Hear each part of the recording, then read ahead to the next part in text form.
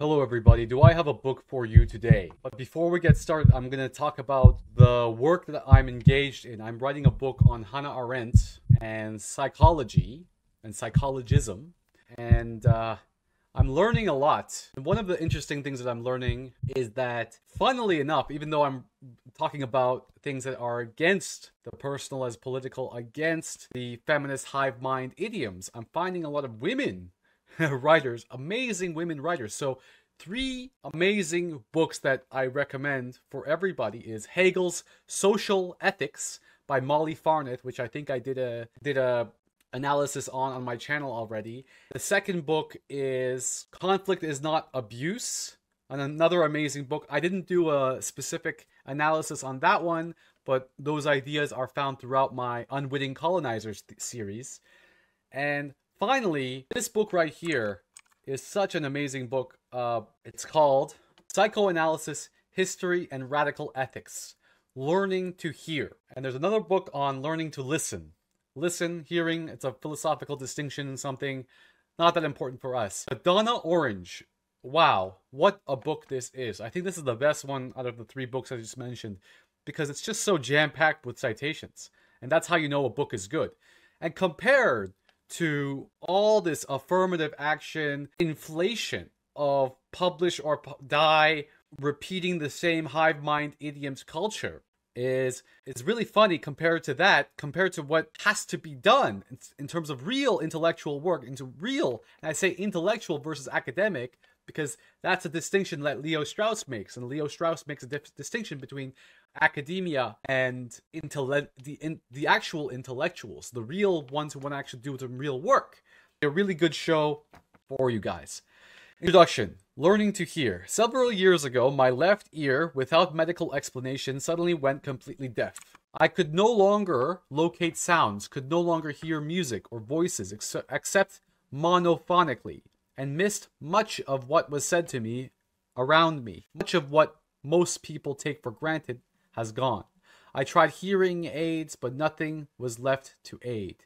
Because I live in a country where single-sided deafness is defined as a non-problem, a cochlear implant became impossible only 5 years later through a clinical trial. Meanwhile, life took on a dull, gray, depressive, and isolating cast. Conversations went on around me, but it often became useless to pretend that I could follow. This invisible disability leaves one alone because only other deaf people realize what is not happening. One cannot hear and is unheard, like victims of normalized violence, suffering in a fog, but without the justified outrage. After the surgery consisting of implanting hardware between skin and skull, threading wires through drilled holes into cochlea, it was time to learn to hear again. With persistent and systematic training, I learned to find language within noise, just as one does in hearing a second or third language. The electronic input from the implant gradually interrogate itself with what I still heard in my acoustic ear. It was not nearly as good as new, but not as impaired as before.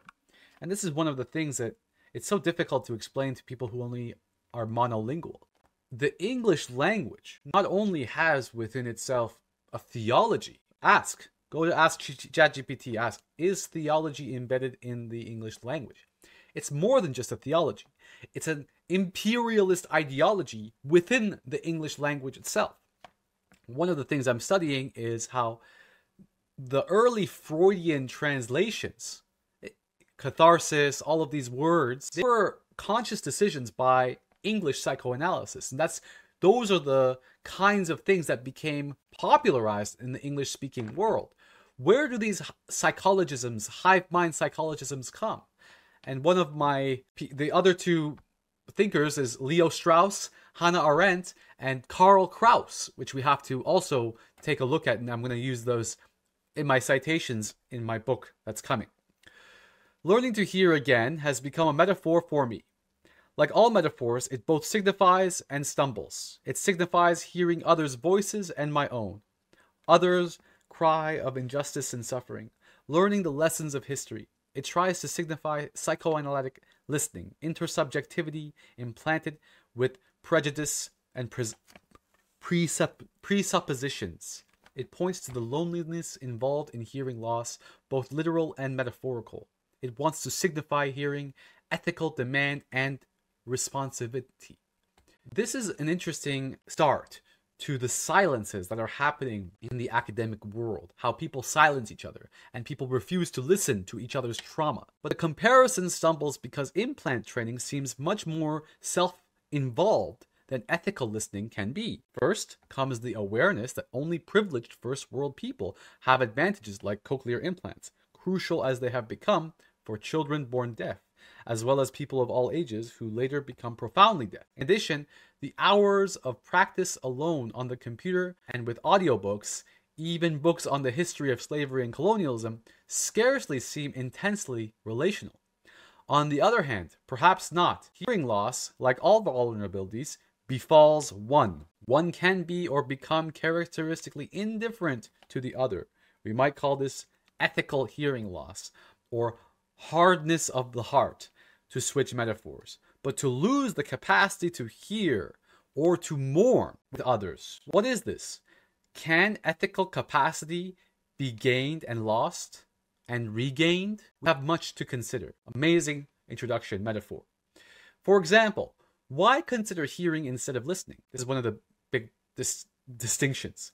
To listen, surely both a needed skill and perhaps a fine art, also requires lifelong study, whether by musicians or psychotherapists. Teaching and learning this skill to a high level belongs to clinical and musical curricula and has been extensively studied in psychoanalysis. It has become ever clearer in theoretical worlds ranging from the classical through the Kleinian to the various intersubjectivities that how the analyst listens determines to a very great extent what can be heard and responded to. So the reason why we're looking at psychoanalysis here is because psychoanalysis perhaps gives us a chance, and Vygotsky, if you look at my Carl Ratner video, a lot of the American Psychological Association, anti-hive mind pop psychology idioms come from within psychology itself, even though I'm somebody who is critical of the whole discipline of psychology for releasing these hive mind idioms into our sociality, these self-fulfilling prophecies. Psychoanalysis and also other views within psychology from Vygotsky, from Karl Kraus, people who are critical of Freudian, a strict Freudian perspective, that's very important because Freud himself, not only were the translations wrong, but Freud himself also has these vast scientific assumptions when we've been operating on 100 years. There's been 100 years of this kind of all these problems in the scientific method. Replication crisis. There's so many problems in the scientific method right now, which are exasperated in the soft social sciences like psychology. Now, the reason why psychology has a specific problem here is because psychology has to define who is sane and who is not sane, who goes to prison, who goes to the medical asylum. These kinds of decisions are made by psychiatry and psychology. The profession of psychiatry is really problematic by itself, but now I'm more qualified to, because I don't have a medical degree, I'm more qualified to critique the discipline of psychology. The issue here is all of my critiques against psychology also really apply to the harder problem of psychiatry too. And there's wars within psychiatry itself. And that's the whole pill shaming against the anti-pill shaming movement. So how the analyst listens determines to a very extent what can be heard and responded to. It has also become clear, as Chris Janicki explains, that the analyst's basic assumptions about how much is involved in what the patient experiences and in everything that happens in analysis determines what can be heard. This is again a Marshall McLuhan-esque point where the medium is the message. A perspective that just so many people just fail to understand.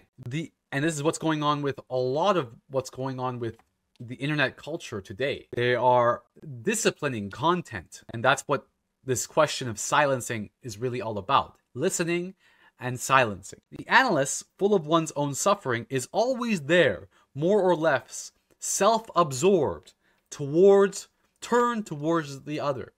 And this is the problem with a lot of psychology, is that, yes, the analyst is not necessarily an objective perspective. It never was supposed to be, but he's also involved in their own healing process as well. Because why does somebody become a psychologist? A lot of the times people become psychologists because they're trying to fix what's going on in their own life, right? I got myself a cognitive behavioral therapy certification because I want to fix what's happening in my own brain, fix what's happening in my own mind. Might as well just get the certification rather than just go to a class. My choice to focus on hearing in the face of the extensive literature on listening, to be noted here, but not much discussed, intends to focus on the other. Whom do we need to hear, and what remains unheard? Listening is my activity. Hearing is my receptivity, my vulnerability, my willingness to be affected by the other. Arguably, the distinction is not so clear and could be drawn differently, and there's a whole literature about this distinction, but my intent here is to place this book within the ethical turn in psychoanalysis. My question, and there's a psychological turn in philosophy, and hopefully there's an ethical turn in psychoanalysis. My question about hearing unheard and silenced voices intends to challenge us to read history, to read the history of our psychoanalytic and psychotherapeutic disciplines from unfamiliar angles, to read the history of our countries from the vantage point of the oppressed. Reading can help us to hear as well as to work, as Warren Poland often repeats, in the service of the other, which is, again, completely counterintuitive to the self-serving philosophies of much of leftist theory today. A lot of leftist theory are social reproduction, trying to hold their own institution, their own ideology up. And we can see with all of the gaslighting with regards to all of those words that if I say this channel is going to be this channel is already throttled, so I'm gonna be slowly moving to Rumble as well. I stopped paying for YouTube because it's all bullshit. You can watch my video on football where I basically sum up a lot of the perspectives that I'm talking about and I'm going to be writing about in my Hannah Arendt book. Thus, we will consider that in this book what is meant to learn to hear silenced voices. Pursuing our metaphor, we will think of hearing those silenced as a kind of ethical capacity, a capacity that demands something from us. Resources will come from philosophy, from psychoanalysis, and from history. 30-some years in psychoanalytic practice and supervision have taught me to tune in to what Freud called the unconscious, to voices silent within ourselves and others by non-responsiveness, by fearing of knowing ourselves, by violence of many kinds. It has taught me to notice the ways I am silencing patients or supervises even when trying to help them, complicating their anguished attempts to escape from confusion and unknowing. And the thing is about psychoanalysis and psychology is a lot of the times they base what the clinical perspective from kind of the worst case scenario situation, and then from that worst case scenario situation they give these grand perspectives that are supposed to apply to everybody but really only should be applied to people in those worst case scenarios. We have these universalisms that Karl Kraus actually critiques people like Freud, even with regards to the id, the ego, and superego, or the unconscious, or all of these ideas that are in our everyday lives that have penetrated, have become worse and worse. The pop psychology has become worse and worse over time. The beginning it kind of made sense, but as it gets passed down and repeated over and over again, it gets worse and worse. It's like a photocopier, and you get the more rudimentary version over and over. You go to the Freudian analysis. Freud had a lot of complications, had a lot of contradictions within himself. But nowadays you have pop psychology idioms on every, it's really annoying, on every Instagram post. Oh, there's some quote from somewhere that's taken out of context, that's translated wrong. It's just a lot of these things. And now with AI, you can actually, I can actually go and look up the quotes that are made from Freud or whatever and say, oh, look, look at this interpretive translation that has been passed down over and over again, citation, citation, citation, and you can see the hive mind idioms are within academia itself, which is crazy.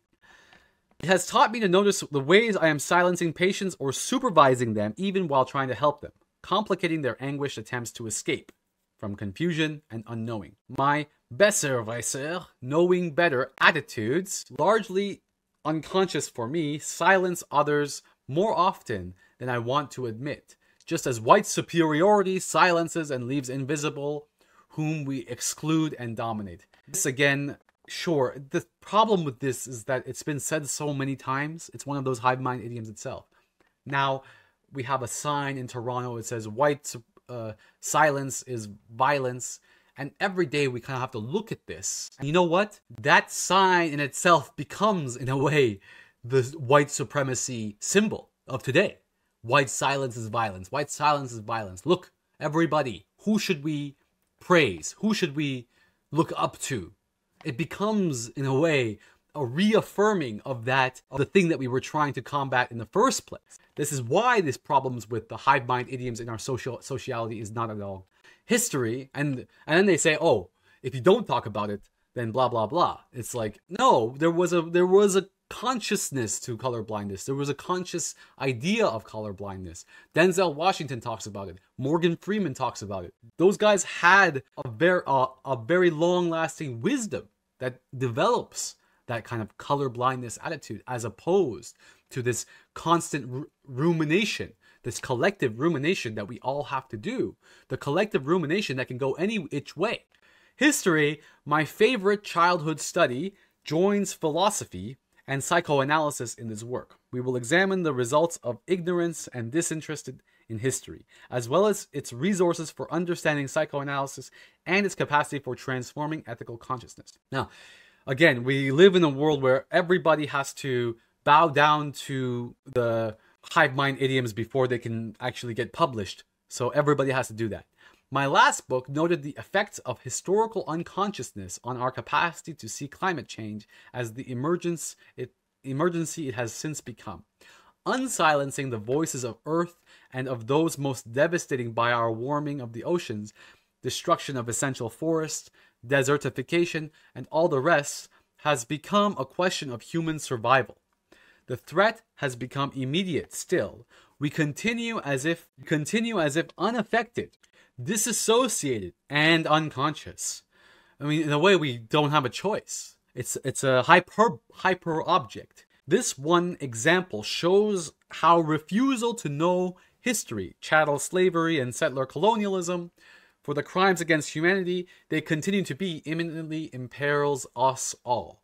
So basically selling her book here as, you know, this idea of she's basically bowing down to the powers that be right now, the powers that be that tell us that critical race theory is the only black history that we have, or that this professionalized gaslighting where feminism is supposed to speak for all women, whatever these feminisms are, these neoliberal carceral feminisms speak for all women, or black history as there being one black history, that critical race theory is the only kind of curriculum that can teach us this, when we have people like Adolf Reed talking about how there is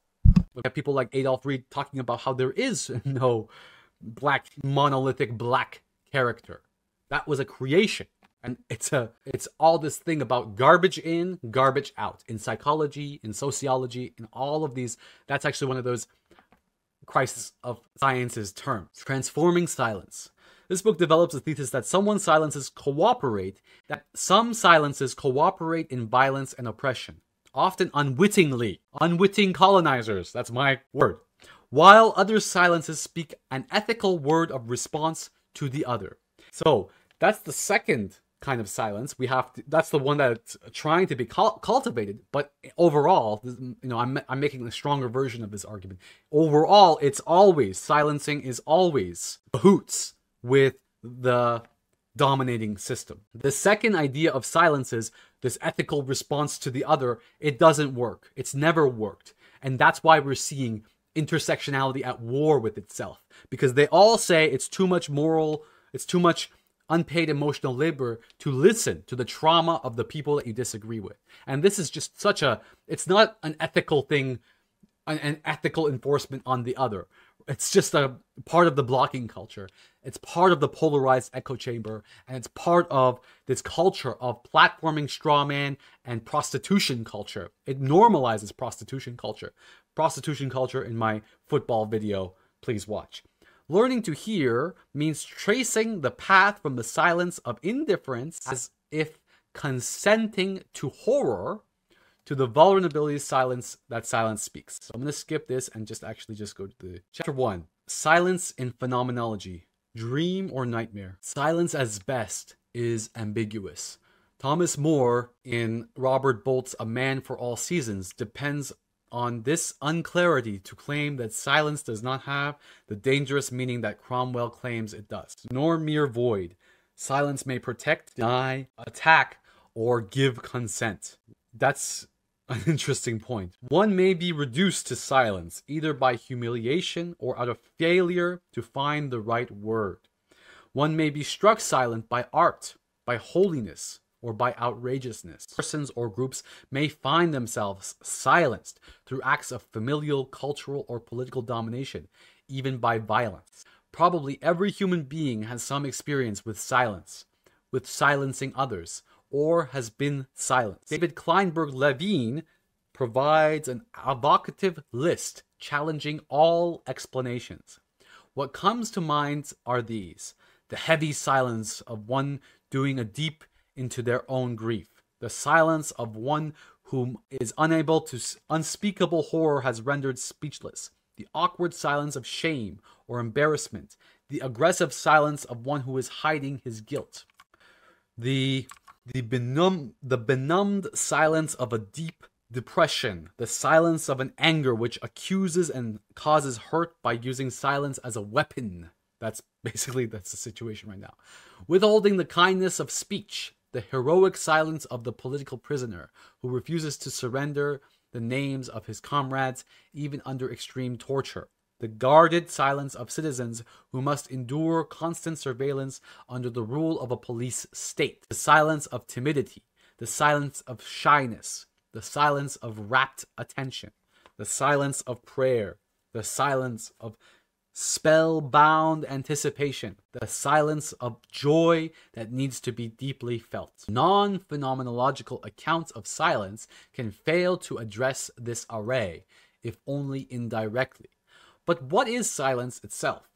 Phenomenology is, of course, ever allergic to universalizing definitions, and mindful of Wittgenstein's family resemblance, will look to descriptions and contexts. Let us first trace a meandering path through silence in the company of the phenomenology of Sartre, Ponty, and Levinas. Finally, we'll return to the everyday silences of clinical work to see what phenomenologists might teach working psychoanalysts, and vice versa.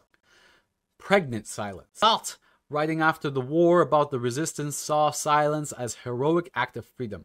Kleinberg-Levine's list surely has Sartre's Republic of Silence in mind. We were never more free than during the German occupation. We had lost all our rights, beginning with the right to talk. Every day we were insulted to our faces and had to take it in silence. Under one pretext or another, as workers, Jews, or political prisoners, we were deported en masse. Everywhere, on billboards and newspapers, on the screen, we encountered the revolting and insipid picture of ourselves that our oppressors wanted us to accept. And because of this, we were free. Because the Nazi venom seeped even into our thoughts, every accurate thought was a conquest. Because an all-powerful police tried to force us to hold our tongues, every word took on value of a declaration of principles. Thus, Sartre teaches us first about the effects of violent silencing. He continues, indicating that keeping silence may also be heroic. All those among us, and what Frenchman was not at one time or another in this situation, who knew any details concerning the resistance, asked themselves anxiously, if they torture me, shall I be able to keep silent? Thus, the basic question of liberty itself was posed, and we were brought to the verge of the deepest knowledge that man can have of himself. It was completely forlorn and unbefriended that they held against torture, alone and naked in the presence of torturers, clean-shaven, well-fed and well-clothed, who laughed at their cringing flesh, and to whom an untroubled conscience, with a boundless sense of social strength, gave every appearance of being in the right alone, without a friendly hand or a word of encouragement. Yet, in the depth of their solitude, it was the others that they were protecting, all the others, all their comrades in resistance. Total responsibility in total solitude. Is this not the very definition of our liberty? That kind of thing is just amazing to read. Merleau-Ponty, explicitly addressing Sartre, but implicitly speaking to all those who have considered silence a mere lack of noise or the opposite of speech, provides another account in his 1952 Indirect Language and Voices of Silence. Silence speaks in particular through the work of Cézanne or Klee, from depths before and after, under and between words or music, but intricately involved in them and providing to them layers of meaning. Silence can be full, generous, and generative. We should consider speech before it has been pronounced. Merleau-Ponty later wrote, against the ground of silence which precedes it, and without which it would say nothing. When the conductor raises her baton to evoke a Kyrie or the expected notes of Beethoven's Fifth Symphony, when a pause follows and an unexpected question, silence creates the breath or ground for music, for painting, or for even language. At the end of a talk, story, or concert, a moment of silence, unpremeditated, may testify to the depths of feeling produced in an audience. When someone has revealed something or shockingly painful, perhaps the loss of a child or a terminal prognosis, a reverent, receptive, compassionate silence must often precede any few words that may be possible. Oh, may be all we can say. Silence may accompany and witness. Merleau-Ponty, however, meant to speak of a silence even more inclusive and originary than what his earlier words have suggested to me. In Schelling before him, he came in his last years to identify silence with nature itself, not contrasted with language, but as its very underpinning. A language, he wrote, sometimes remains a long time pregnant with transformations which are to come, even if only in the form of a gap, a need, or a tendency. In its indirectness, all language is silence. In his recent Merleau-Ponty and the Face of the World, Glenn Mazes places silence at the center of Ponty's early account of perception, as well as his mature work on chiasm and intertwining. Silence becomes the invisible source of the visible, not a literal silence. It occurs in painting, in music, in poetry, expressive and lyrical. It gives sense to the sensible. But this silence can be corrupted. We can avoid it, but only at our peril. Long before computers and the internet dominated our lives, Merleau-Ponty warned of reduced thinking to data collecting. In the name of silence, we then test, operate, and transform the data. In this way, he wrote, we enter into a cultural regimen in which there is neither truth nor falsity concerning man and history, into a sleep or nightmare from which there is no awakening. That is a reference to James Joyce. James Joyce reference. Like Hegel's night in which all cows are black, we have entered the postmodern era of Merleau-Ponty, did not live to see, but which he surely described. Our headless, long rush into big data world comes with the loss of connection to what Merleau-Ponty in his 1952 essay would have called the voices of silence, as Mazes repeatedly points out.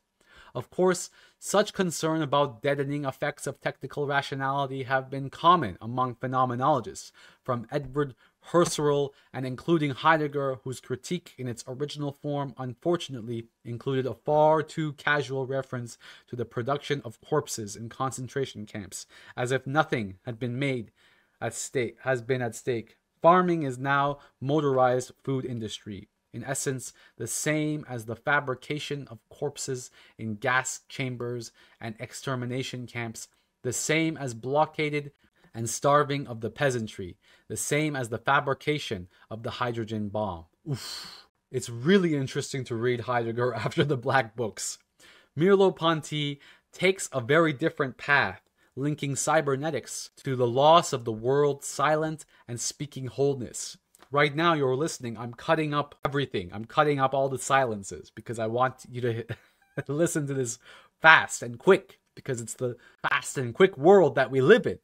But likewise, worried that a reductive data focus would lead to a disastrous consequences. He might not be surprised by our climate catastrophe when we lose the sense of shuddering and shivering as silence comes to speech. We may also lose our reverence for the world, for the nature that we are, the state of constant mourning as a combating of this. Phenomenology.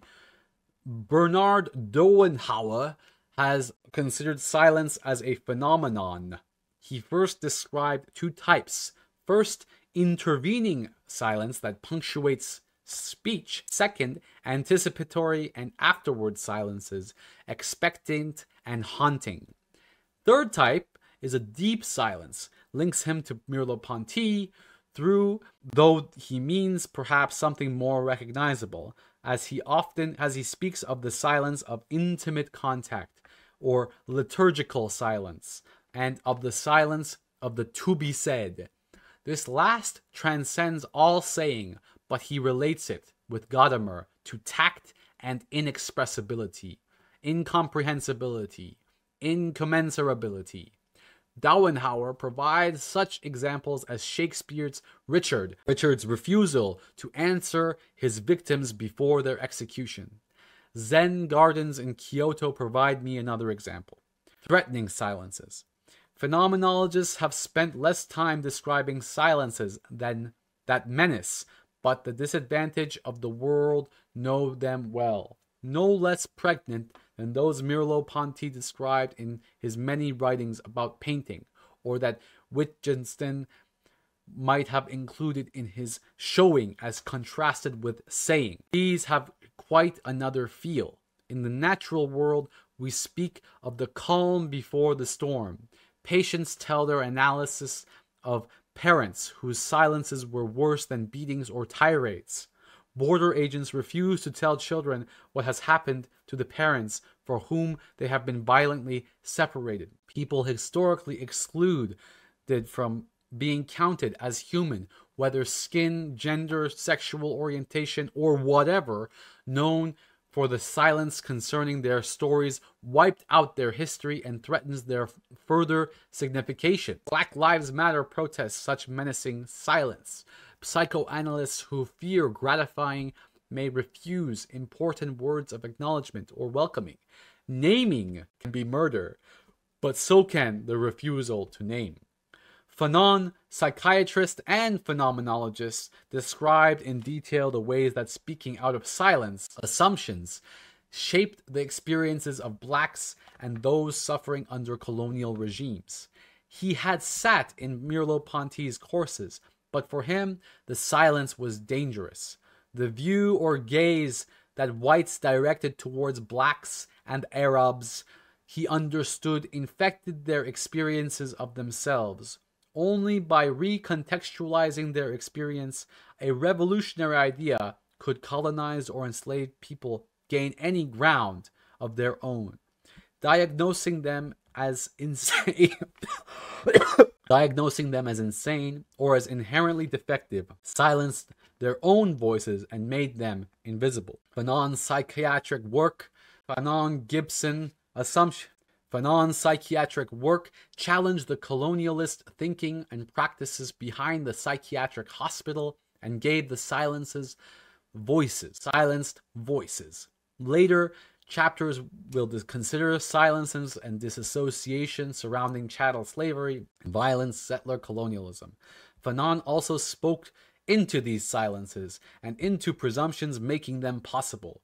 phenomenological epoch remains unavailable to help here, as Fanon clearly saw, because that whites cannot perceive their assumptions that would require bracketing.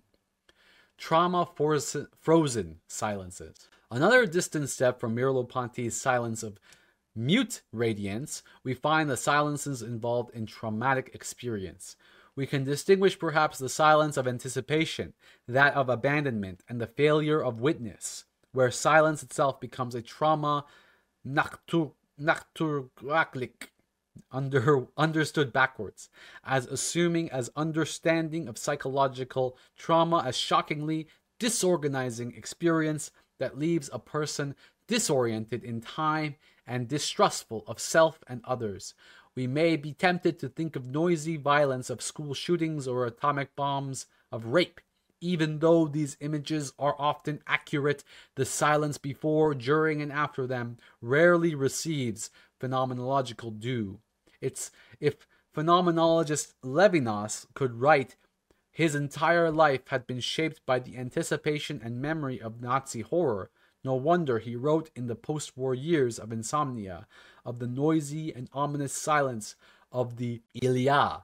There is, always portending violence yet demanding response. The entire opening of consciousness would already be a turning towards the something over which wakefulness watches. It's necessary, however, to think an opening that is prior to intentionality, a primordial opening that is an impossibility of hiding, one that is an assignation, an impossibility of hiding in oneself.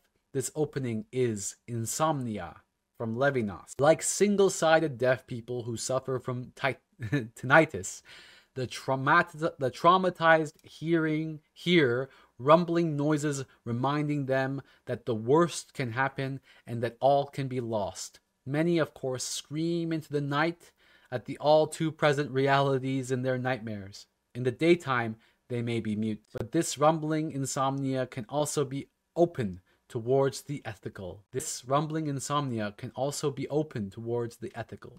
It reminds me of Nietzsche's desert, where in Nietzsche's desert, you can go either which way. The person standing on the edge of a cliff, about to jump off, somebody can push them in one direction, or they can easily be pushed in the other direction.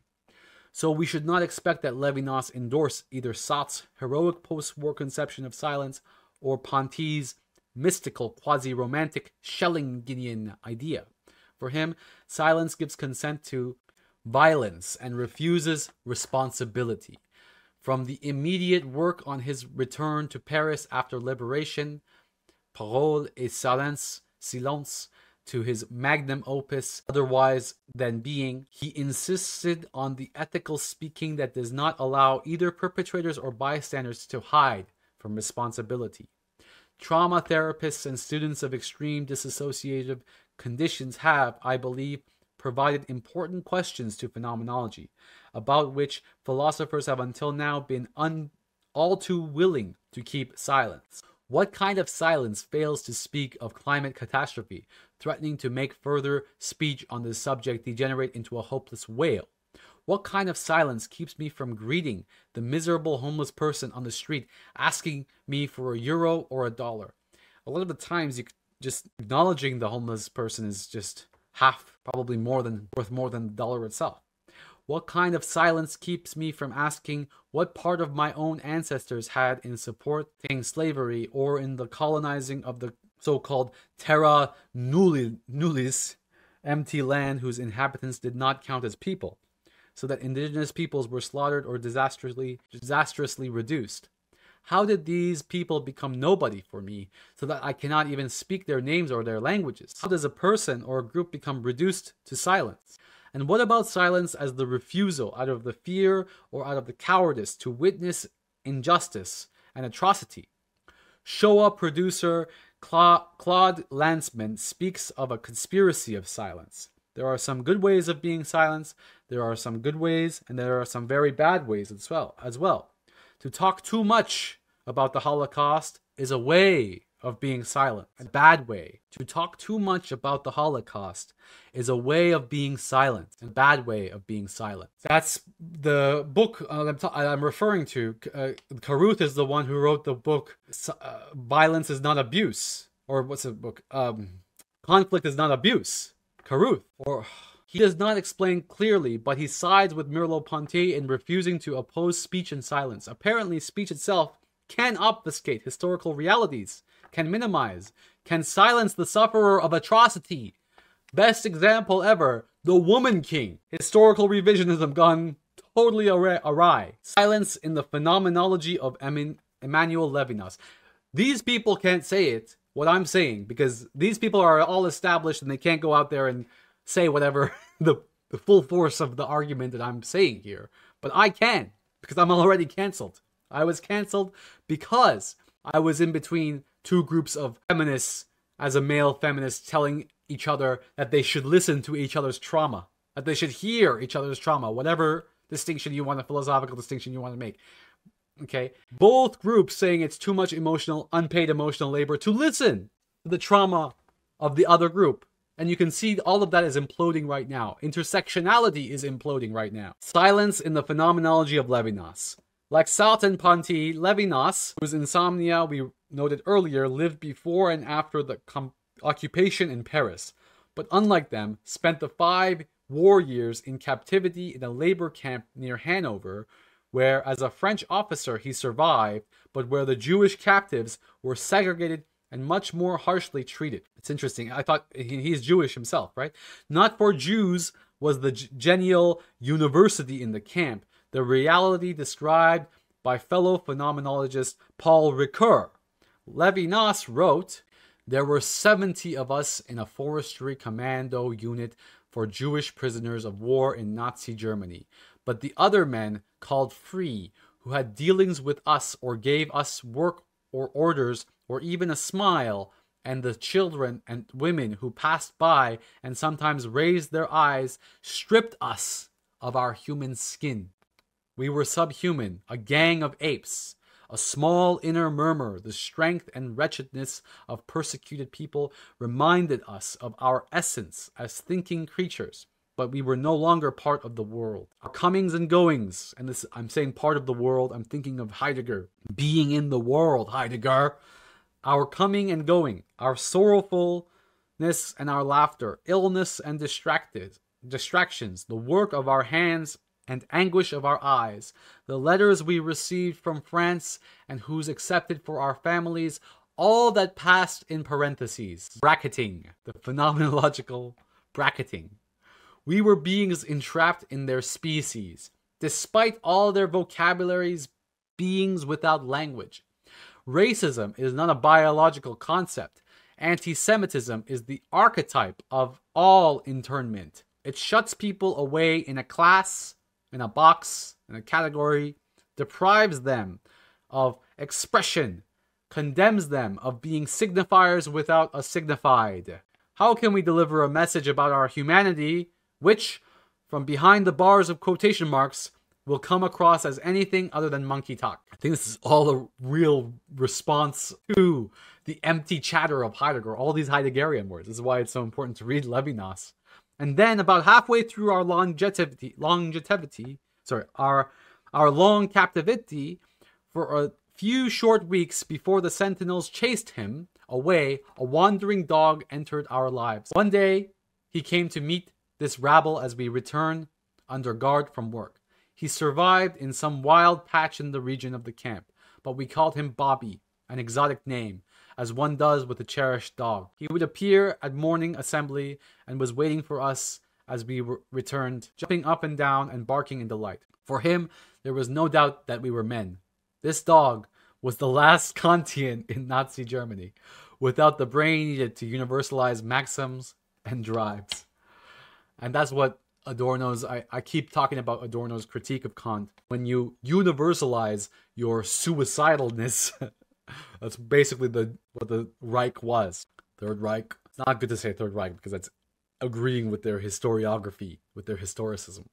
And this is what's crazy about the historical revisionism today. It's just armed all the other types of historical revisionisms, because we had Cleopatra and Woman King and all these historically inaccurate details or retellings based on the critical race theory perspective of the monolithic black person that's very much American, that's just universalized towards the whole world. Same with feminism, a universalized woman. And now we can see that this kind of what's called the woman mask. Right? We had the black mask, and now people are pretending, and they have an archetype of what a woman is, and they pretend to be a woman, and it's just kind of right. That's why I'm all about the bulge. Many have written about this passage, but here I want to ask what it tells the phenomenologists about silencing and affirming or negating human dignity. To speak means more than to bark out words. Here there is no why. From the guard to desperately thirsty Primo Levi, who asks why his small icicle has been swatted away. Here there is no why. 不为什么? This is one thing that you see in China. I've lived in China for a couple of years. You ask a lot of questions. There's always 不为什么? 不为什么? There is no why. It's part of the cultural hive mind idioms. You ask about the camps, and they say either I don't know about it or it doesn't exist. And they say that in the same sentence. I don't know about it and it doesn't exist. To speak to the other may mean a joyful or thoughtful greeting from a companion animal or from someone who cannot speak my language. It may mean recognizing without words that a sufferer is a fellow human who should never be so mistreated. Colleagues who work daily with victims of torture must listen and listen to the unspeakable, bearing witness to the humanity of the other. Ironically, our silent horror at what has been done to these fellow humans begins to undo their tortured silencing, if only a little. This silence trembles on both sides, silence unfrozen. To unfreeze traumatic silences, speaking becomes necessary. Whatever the exact text, Black Lives Matter, Me Too, or Never Again among many, this ethical speaking, sometimes trivialized, of course, insists that silence and persecuted and murdered ones are human, and that injustice to them requires active response. Now, just talking about that, one of the things about this platforming strawman culture, an example of it is, for example, Rumi. Rumi is seen as a very, amazing scholar, but when you look at history, what's actually happened is Rumi's teacher, Shams Tabriz, he was silenced. The reason why he was silenced is so that everybody pays attention to Rumi. Two more examples. The Reagan files came at the same time as the indictment of Trump. The Reagan files saying that Reagan sold out American democracy to Iran because of the Carter election, holding out the hostage situations so that he could win the election, selling out American democracy. That was said at the same time as the Trump thing, so that everybody's focusing on Trump. Nobody even cares about the Reagan thing anymore. Another example, Epstein versus the Me Too guy. Right? The Me Too guy, the guy who, I can't even remember his name, the ugly dude, but Epstein was the real one. And look at how Epstein was the one we should have been focusing on, and look what happened. Indifference by those who profit from the continued silence, who live in the houses stolen from the deported and murdered Jews of Europe, or from Palestine, for example, on the land stolen from indigenous people, deepens the trauma and further isolates those traumatized. Psychoanalysis, the talking cure, has long known that speaking the unspeakable in the right context can restore, if not cure, traumatized people. Voices from the classical tradition, even after the shameful banishment of Sandor Ferenczi, have spoken for the soul murdered and for those nearly destroyed by historical atrocity. Adler, 1995. Relational psychoanalysis has begun to consider relational trauma, especially the self-states it may lead us to disavow. Intersubjective system theorists Arnold and Stolrow have brought trauma in development and adulthood in the center of their phenomenological account of pathogenesis and psychoanalytic process. The shattered experiential world of the traumatized becomes a psychotic state, to find connection and understanding by a therapist or analyst who is a brother or a sister in the worlds of trauma. Often, as Davoine and Godelier write from European perspective, that's great that she says that, the patient's madness finds the analyst's history and connects to undo the wretched silencing. Attempting to undo silencing psychoanalytically often runs directly into shame. Shame, built into the most traumatic experience with its inherent degrading and dehumanizing qualities, does not add to trauma or constitute a defense against awareness of it. Instead, it pre-reflectively disempowers and disentangles the potential speaker. What right have I, so much below any ladder or scale, to speak of mistreatment or injustice done to me? The traumatized person, humiliated in many ways, not always evident, has been preemptively silenced by the resulting shame. Now, this kind of shame, shame is supposed to also give us, that kind of shame is for the people that are traumatized. Again, that kind of talk of shame is for already the people who are already in the disordered world. For people who have healed, for people who have subjectivity, shame works in a completely opposite manner.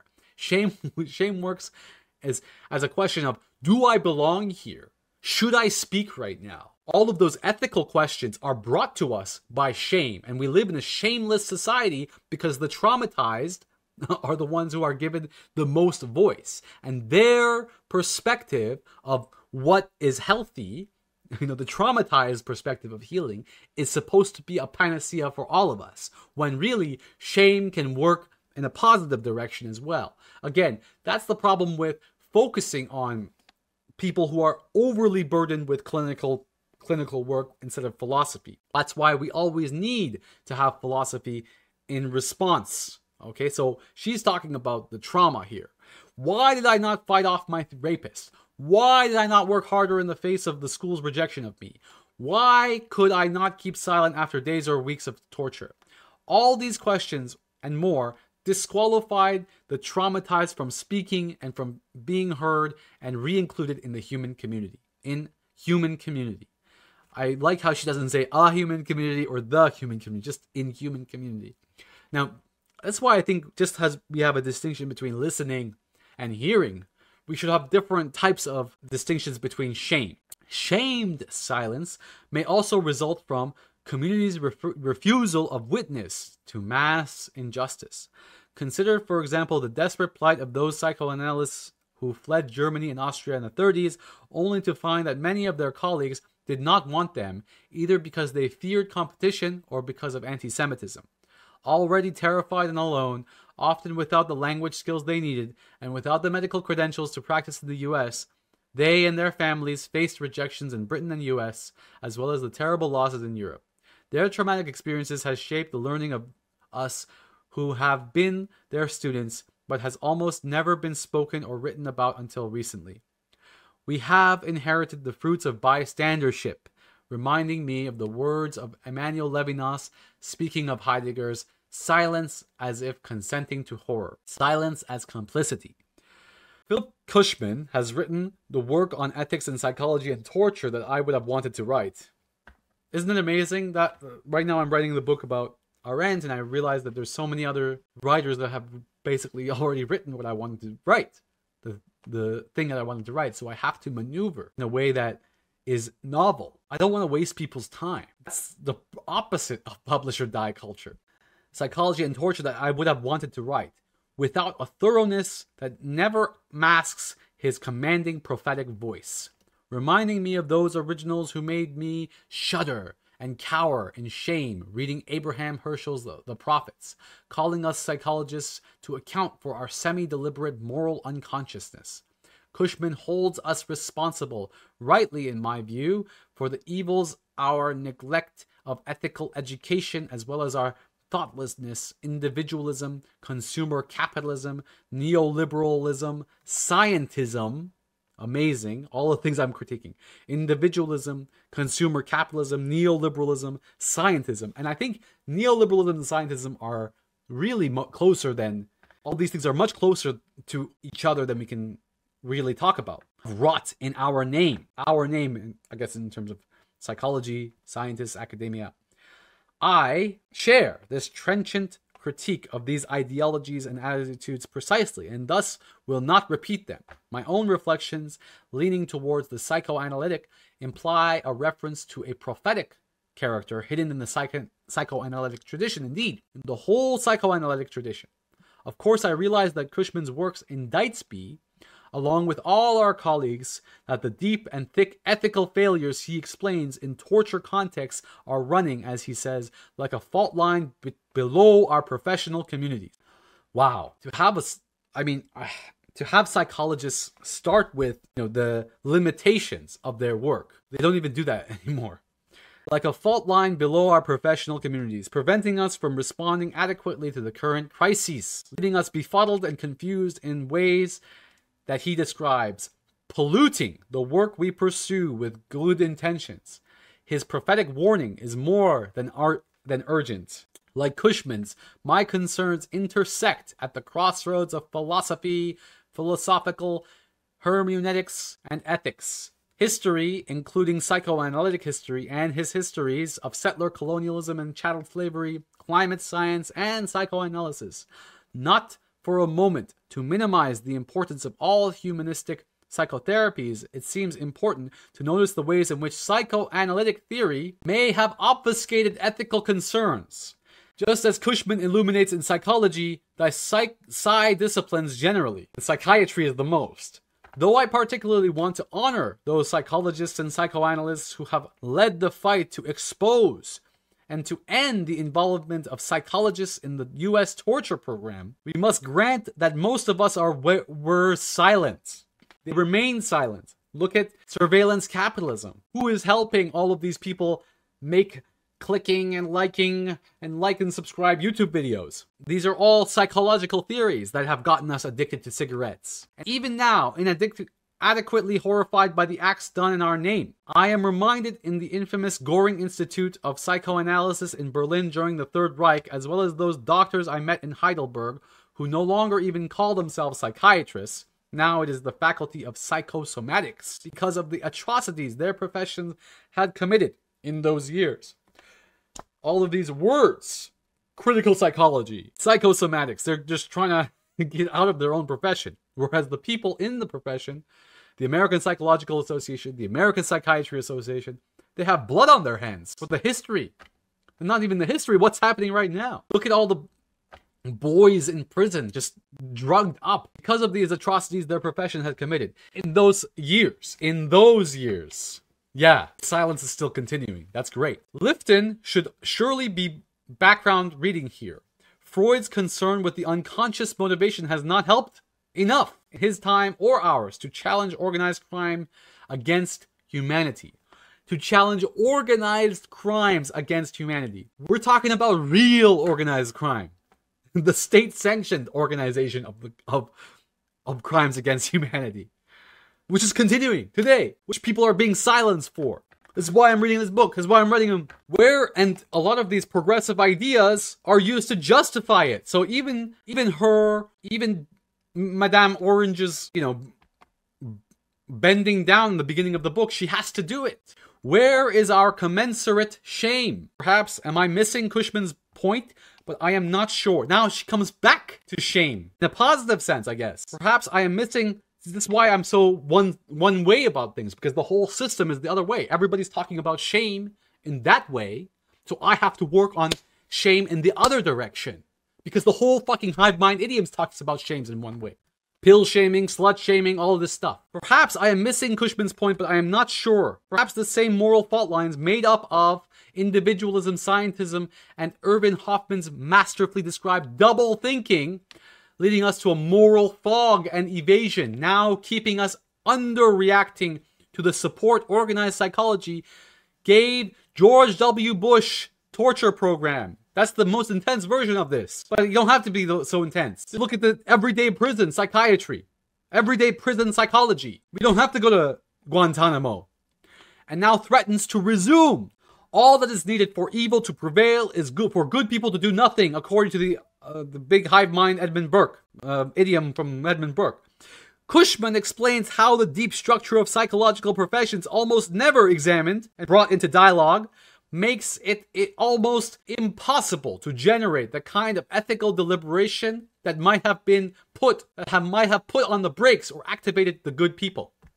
But given that our deep assumptive structures continue questioned by most, what other horrors maybe we be supporting or overlooking? Great question. From the APA to the CIA, intersectionality is integral to the logic of neoliberal colonialism.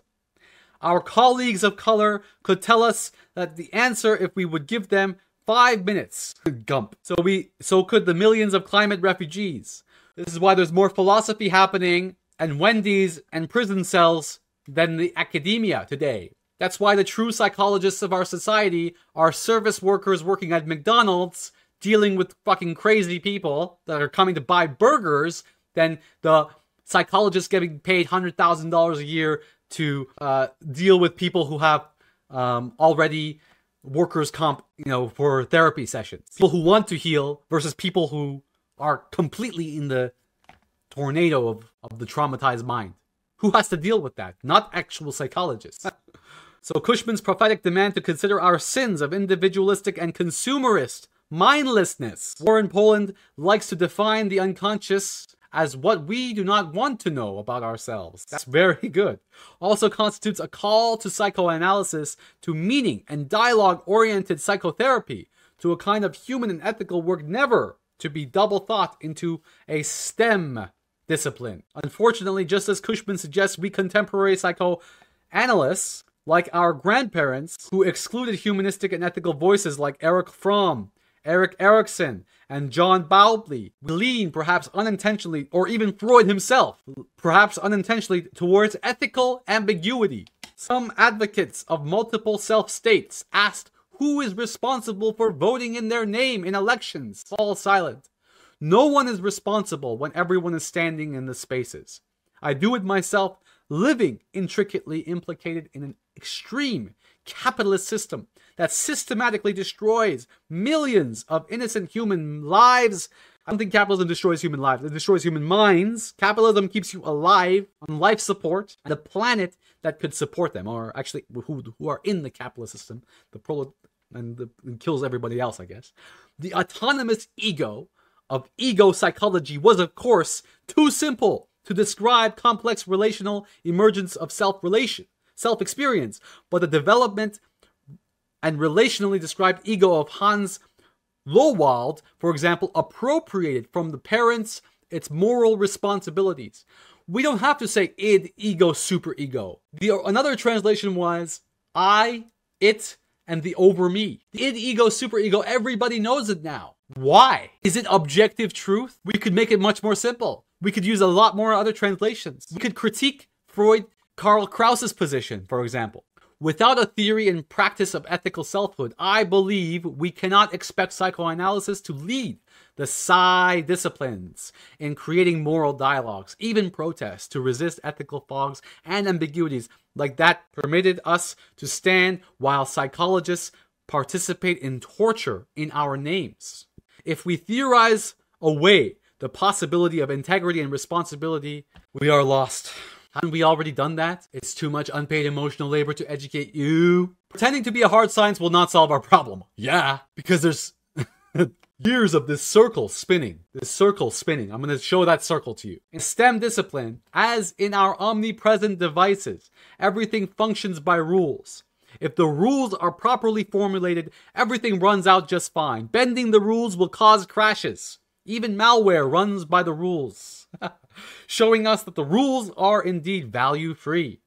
In our human sciences, trying to be STEM sciences, though, and here I recommend Catherine Barrard, though we tend to ignore those ethical problems that cause crashes in human relationships, that reduce human beings to things, as objects. All these people talking about objectification are the ones that are objectifying us. They're the ones that are transforming our lives into constant intersectional cost-benefit analysis of emotional labor and privilege. It's objectifying character. How do you judge a person? By their class. In Cushman's elegant and horrifying, and then not only just judging that person, but moralizing that judgment as well. That's the busy part.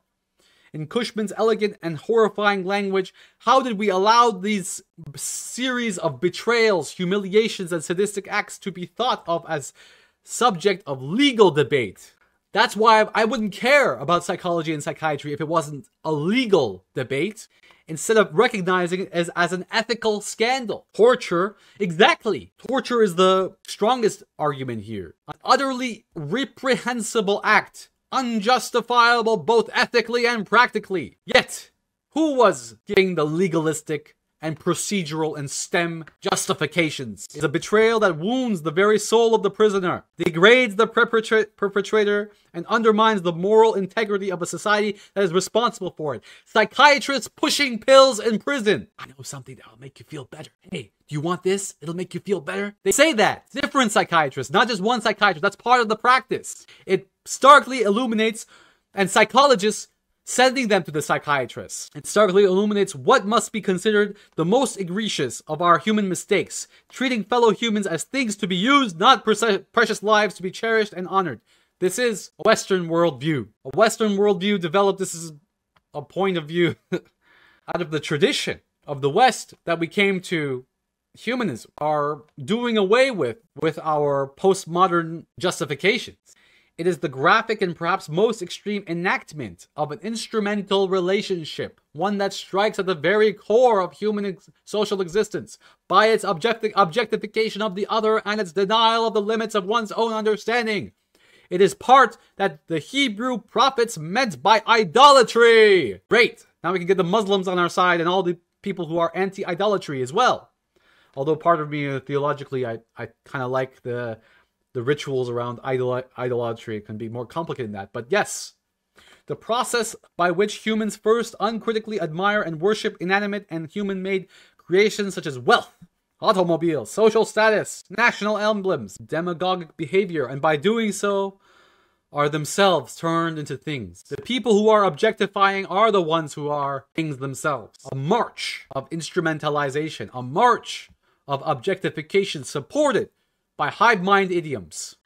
No one who remembers Jean Amory's description of the first time he was tortured could claim that Cushman exaggerates. Again, I don't make any comments about torture because I just can't. It's an awe-inspiring for me. It causes silence for me. It's traumatic. Amory, and so I talk about what I know, and what I know, only what I know. I don't talk about the extremes. She, as a clinical psychologist, clinical psychoanalyst, would know.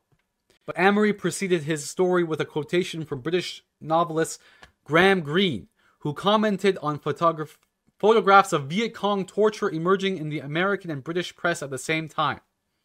The strange new feature about the photographs of torture now appearing in the British and American press is that they have been taken with the approval of the torturers and are published over captions that contain no hint of condemnation. They might have come out of a book on insect life. Does this mean that the American authorities sanction torture as a means of interrogation? The photographs certainly are a mark of honesty, a sign that the authorities do not shut their eyes to what is going on. But I wonder if this kind of honesty without conscience is really to be preferred over the old hypocrisy. Think about, again, we are constantly told white silence is violence, patriarchy, all this stuff that, everyone has to bend down to. Over and over and over and over and over. Constant rumination. Constant collective rumination. Perhaps the old colorblind hypocrisy was better. That's my point as well. Amory commented, the admission of torture, the boldness, but is it still that of coming forward with such photos is explicable only if it is assumed that a revolt of public conscience is no longer to be feared? So these questions, possible and actual, long before the George W. Bush administration, make it clear that the climate for shoulder shrugging in the US and in psychology cultures was fertile soil, with little opposition to be expected after 9/11, and psychoanalysis with a stronger intellectual tradition could do no better. But ethical scandals tend not to be the topics of our training, conferences, or journals. Of course not. Not only do we fail to learn the hermeneutic dialogue necessary to consider ethical questions in depth and confront their meanings. I mean, I ask these kinds of ethical questions to psychologists all the time, and they give me hive mind answers. On everywhere else, I'm talking about just the everyday psychologist, not this kind of deep. But when breaches of this magnitude do occur, note my anonymizing language, we do not immediately devote our next national or international conference to them. A few concerned souls may offer one panel, probably not even a complicity studies. That's why we need a complicity studies. We do not, for the most part, engage in a collective soul searching, asking about how we could have been complicit in so much evil, or even what exactly is wrong with torture.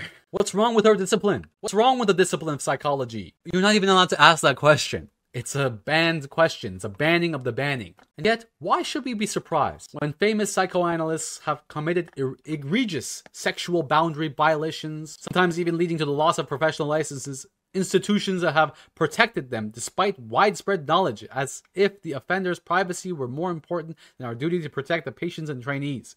Sometimes senior colleagues even invited the offender to social gatherings and continued to teach his papers and books, as if to say the trainees that respecting and protecting patients does not matter. Wink, wink, nod, nod. I think that we should even more read those kinds of books. I mean, you do it with Heidegger, no, didn't you? And shoot someone on... He or she is one of us. He could shoot someone on Fifth Avenue and no one would object. Our senior colleagues may blame the patient, and we can see Trump is gaining in the polls. Oh man, another 4 years of psychological torture that's going to be.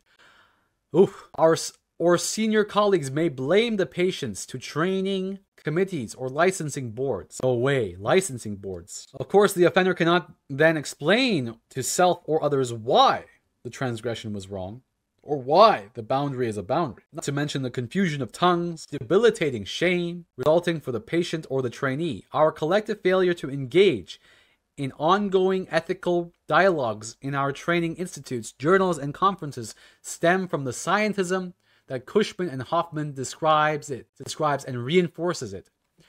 The neoliberal scientism, spread by neoliberal hive mind idioms, included idioms that Donna Orange is also utilizing. Boundaries.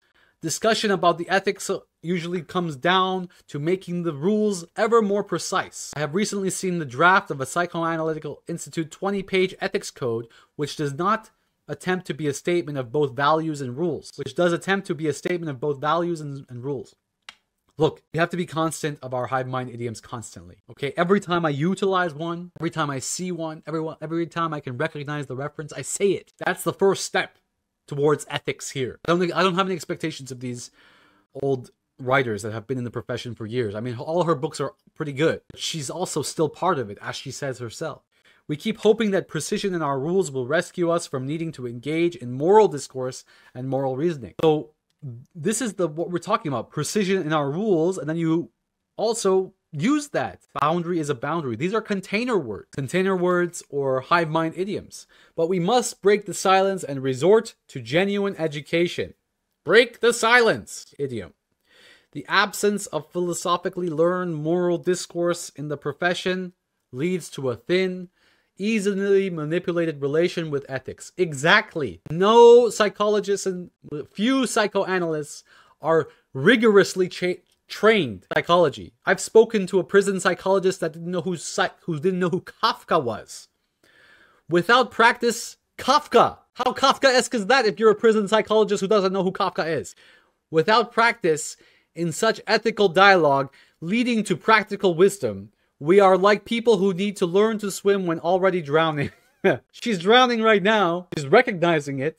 With only rules to guide us, we become experts at bending them, as Cushman writes. To summarize my first thought, I believe we should heed Cushman's call to take ourselves seriously as an alternative to the valueless, foggy, procedural, reductive, liquid modernity discourse of postmodernity by Bauman. We hermeneutics in psychology and psychoanalysis can speak up for racial justice, climate justice, ethical treatment of patients, opposition to torture, for example. We invite those who think psychotherapy concerns more than techniques and technologies, and especially those who think it probably concerns something else entirely, to talk ethics with us. Perhaps our conversations and ethical worries will bleed out into the larger cultures where they are so urgently needed. But that's the problem. The bleeding out into larger cultures where they are so urgently needed. That's the problem. No, we need to separate the personal from the political. There needs to be a space in the university for conversation. A safe space for freedom of speech. My second thought concerns the reading of history as an ethical project, to be further developed into a later chapter. Scientists' approach to psychology, psychotherapy, and worst of all to psychoanalysis lose track of the old dictum that those who do not study history are doomed to repeat it, and those who do not study hive mind idioms are also doomed to repeat it. A good reason to read Hoffman's report, Cushman's article, and the writing of those closely familiar with this awful story. But worst, by not studying history, including this history, we are already repeating. We continue the fog, the obfuscation, bad things happened, and the evasions. Somebody else did it, far away. Chattel slavery, settler colonialism, somebody else did it, long ago. And yet, just last summer, wanting to know more about the history of Maine, where I usually spend the summers, and looking to Wikipedia as the handiest resource, I learned, in quotation, that Maine's history began with the French and the British, surrounded by names like Penobscot and Kennebec and Passagakaway, Passawakake, and have read Wendy Warren's New England Bound, Slavery and Colonization in the New World. I remembered that the early colonists from Massachusetts had sent others to Maine to take the land and eliminate those few indigenous people who had survived the plagues already brought from Europe. The beauty of Maine hides a brutal, criminal history of over-entitled Europeans appropriating communally held land in the name of religion, but for economic gain. In the name of religion, but for economic gain. That was their religion.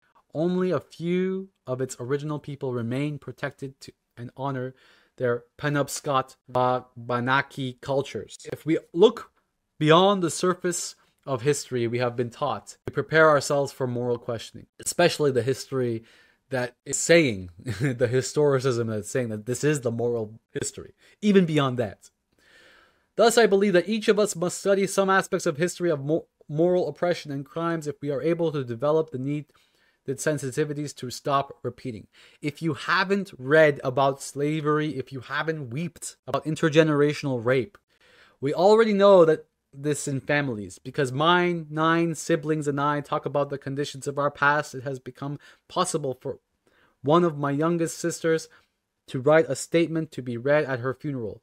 No one in our generation ever beat their children. Repeating can be stopped, usually through dialogic examination of what went wrong and what it all means, both individually and culturally. Lynching and its more recent imitators, like mass incarceration, stops only if we study its history and attitudes. Consciousness, conscious and unconscious, it expresses. Psychoanalytic devotion to this type of understanding means protecting our precious dialogic legacy from the threat of double thinking and from the psychic's envy. In search of scientific legitimacy, we lose and betray the most precious gift we have to offer our patients and the larger world. We also refuse ethical responsibility. This brings me to, and this is a lot of these people who are pushing the pill shaming thing, stop pill shaming thing, are like, this is science, so much scientism.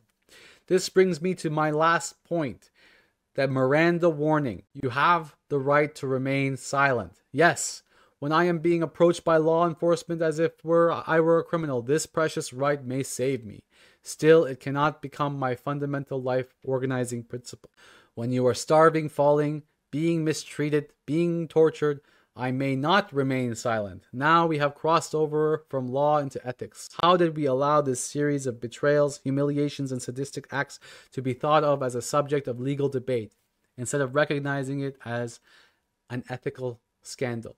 The difference between parsing out legal distinctions, important as they may be, and responding ethically corresponds to the difference between machine-like rule following and protecting the vulnerable other, whose fate, directly or indirectly, may be in my hands. Learning over and over the relational and difference between law and morality requires conversation about such matters from childhood through graduate school and professional education to the end of life. Reading books like Lawyers Brian Stevenson's Just Mercy helps us understand that laws can be seriously unjust, and that, as he often repeats, each person is better than the worst thing he or she has ever done.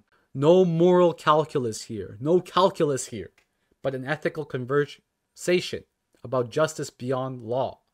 Reading history, to return to my earlier point, stretches our moral responsibilities to include people whom we might not otherwise notice or include in our concerns. We must be responsible for that which we deem ourselves not responsible for. In the face of gross injustices all around us, in which we participate pervasively, we do not have the right to remain silent. We psychologists and psychoanalysts are citizens, not subjects, fellow human beings. Philip Cushman has now spoken out, challenging the most fundamental attitudes and assumptions in our professions, breaking our silence on behalf of those who cannot speak for themselves. Who will be next? In conclusion, belatedly, we are learning to hear. Too late. Philosophy, Merleau-Ponty wrote in his last work, the visible and invisible is the reconversation of silence and speech into one another. Finding words for the unspeakably beautiful and the unspeakably horrible, inadequate as those words will always be, even perhaps so poetic words. Philosophy does only half of its job. In the other hand, we lapse back into silence, whereof we cannot speak, whereof we must remain silent. Silent before that which demands reverence. Silence before that which exceeds words, either by way of sublimity or horror. Look at how she does a land acknowledgement here, an authentic land acknowledgement. The artist faces the same problem as the philosopher. On the wall of Beethoven's house in Stadt are Kant words, the starry heavens above and the moral law within. In this very house where Beethoven wrote his heartwarming Heiligenstadt Testament, expressing his suicidal thoughts over his encroaching deafness, and also wrote some of his greatest music, he faced the problem of silence. To break it, he wrote music. To accept silence, he walks in the field. And now we can see that Dali's work is being shown in Toronto, even though he was a straight-up fascist. We're talking about all these people we shouldn't read. But Dali was a straight-up fascist. What do you think that mustache was? That mustache was an ode. So a phenomenology of silence arrives at no definition, but finds an omnipresent feature of human life that punctuates and pervades it, under the and beyond all the noise. Silence also threatens, as in deafness and in violence. It protects the guilty, often for generations, and creates false innocence, but may, at times, express the profoundest. Caruth, listening to trauma, conversations with leader in... Oh, that one's a good one. I could read that. Look at these amazing citations. All of these are really good citations. She cites herself a couple times, but that's okay.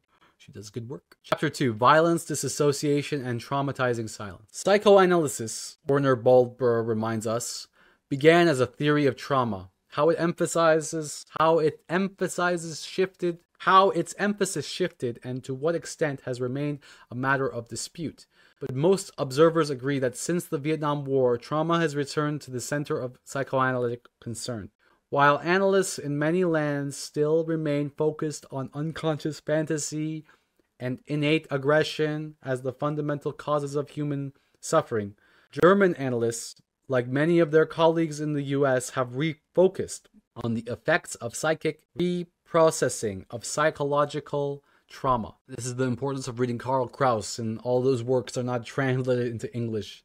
And even if they were translated, I have to do the extra work of pretending that to study German.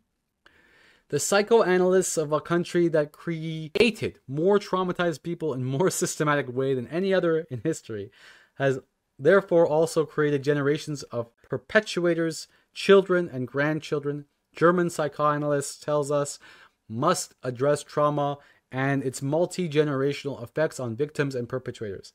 Implicitly, he raises the question of how silence of all concerned, including bystander participants, permitted, affirms, and refuses witness to the crimes proposed, also discussed at length at the contributors to the collective silence, German identity, and the legacy of shame. The victim stands over more alone. Jill Stauffer in speaking of ethical loneliness, the experience of being abandoned by humanity compounded by the experience of not being heard. Later she notes, if any of us are lucky enough to have remained intact and unviolated, we don't want to hear that no matter what we do, we might end up destroyed, that the fabric holding together the world that we experience as relative safety is very fragile. We don't want to know that, and so we may find it difficult to hear a story where that is the message. That is one complication in how we hear. A great many of us probably inherit our own sense of our responsibilities from ideas about the autonomous self who is responsible only for actions freely undertaken. In other words, the idea that we bear responsibility only for those things that we done and intended. Ethical loneliness can only be understood intersubjectively. It intrinsically involves others. The Viennese philosopher Ludwig Wittgenstein, I hate his name, wrote, where we cannot speak, thereof we must be silent. Whereof we cannot speak, thereof we must be silent. Yeah, that's one of the hive mind idioms I live by. It's a Socratic idiom, I think. Thus he ended his early Tractatus Logico-Philosophicus, surely one of the most studied and probably the most least understood texts of the history of Western philosophy. When the science-minded Wiener Kreis wanted to discuss it with him, he reportedly sat in a corner reading Rabindranath Tagore. But what did he mean about silence? Most commentators think Wittgenstein probably one of the most, but Wittgenstein, trying to get his first book into print, wrote to a prospective publisher that it was really two works, one written and one unwritten. The unwritten was the more important. You will not be surprised to learn that the publisher rejected his work. What's this guy talking about? This fucking crazy philosopher. Beak. Silence does not make exciting writing and does not pay publishers well. It's anti-capitalist. Yeah. I mean, that's a problem with philosophy. It's just fighting sophistry. Everybody's a guru.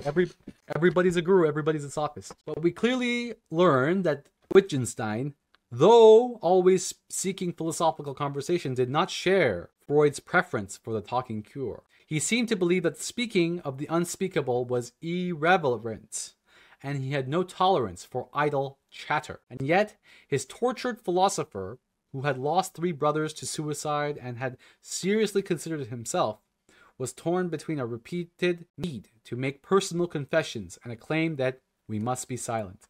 About what must we be silent? About what are we unable to speak? Like many of us who reach not only the limits of our capacity to speak of the good, of Ame, and of the holy, but also of suffering too, terrible to name. He learned to be silent. His family, housed in a Viennese palace with almost a dozen grand pianos played by the greatest composers, resembled an emotional prison, where the sons were expected to follow their demanding father into the steel industry.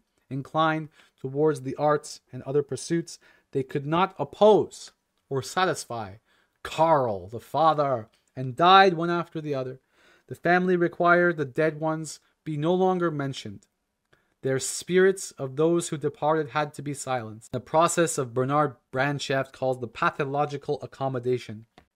Escape from the system of traumatizing, malignant narcissism was impossible. The philosopher fled to England, returning primarily to disinherit himself by giving away his vast fortune after his parents died. But he said little about his suffering, keeping silent. Similarly, Jacques Austerlitz, the long, mute protagonist in Sebald's novel, explains, I realized then how little practice I had in using my memory, and conversely how hard I must have always been tried to recollect as little as possible, avoiding everything which related in any way to my unknown past, inconceivable as it may seem to me today. I knew nothing about the conquest of Europe by the Germans and the slave state they set up, and nothing about the persecution I had escaped.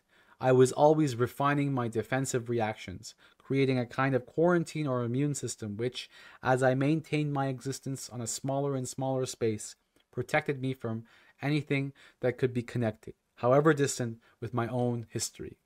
Only his extended conversation with the narrator, like a good psychoanalysis, begins to restore the links. That's the interesting thing about historical revisionism, eh? Silence and disassociation. We psychoanalysts are familiar with many different types of disassociation, from the mildest types of forgetting what we clearly once knew or intended, perhaps to schedule a dentist appointment, to full amnesia after traumatic shocks like murder, rape, and torture. We know the kinds of phenomena formerly called multiple personalities. A patient horribly tortured in childhood sits down and, in a voice we have never heard before, not clearly addressed to the analyst, says, "Don't do that. You really shouldn't do that. You could get in trouble," and so on. The astonished analyst realizes only later that she or he has never met this part of the patient before. But the supervisor explains that this is really a great gift to the analyst and to the treatment. The analyst is hearing the seeing and seeing directly for the first time. The internal conversation just now, enough relational safety has emerged between patient and analyst to make this moment possible and to make it usable. Another one says something has been attending her university classes and taking notes in her handwriting, but that she had not been there. She wants help because she wants to be responsible for everything that is done in her name. I worked with her for many years. I heard her unrepentable stories. Such patients need the kind ethical witness we will later discuss. Speaking with trauma theorist Kathy Caruth, who links trauma to silencing, extraordinary student and physician of dissociative conditions, Onno van der Haat explains that the essence of trauma is the lack of support, of help, of comfort, being utterly left alone with the experience and having no one listening. He later continues, the therapist or other person bearing witness needs to be responsive, exhibiting emotional resonance. And that's why sometimes classical psychoanalysis is contra-indicted, because with the patient on the couch, he or she doesn't see the therapist and misses the resonance in his eyes. This may be very disruptive to many traumatized people because it reactivates their attachment trauma, the unavailability of their parents who might have responded with blank faces to them as children or turned away.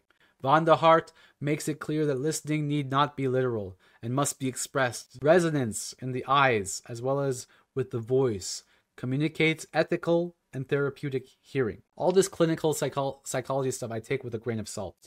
The therapy, he says, is about the patient's grief, coming to terms with the fact that what was will never be again.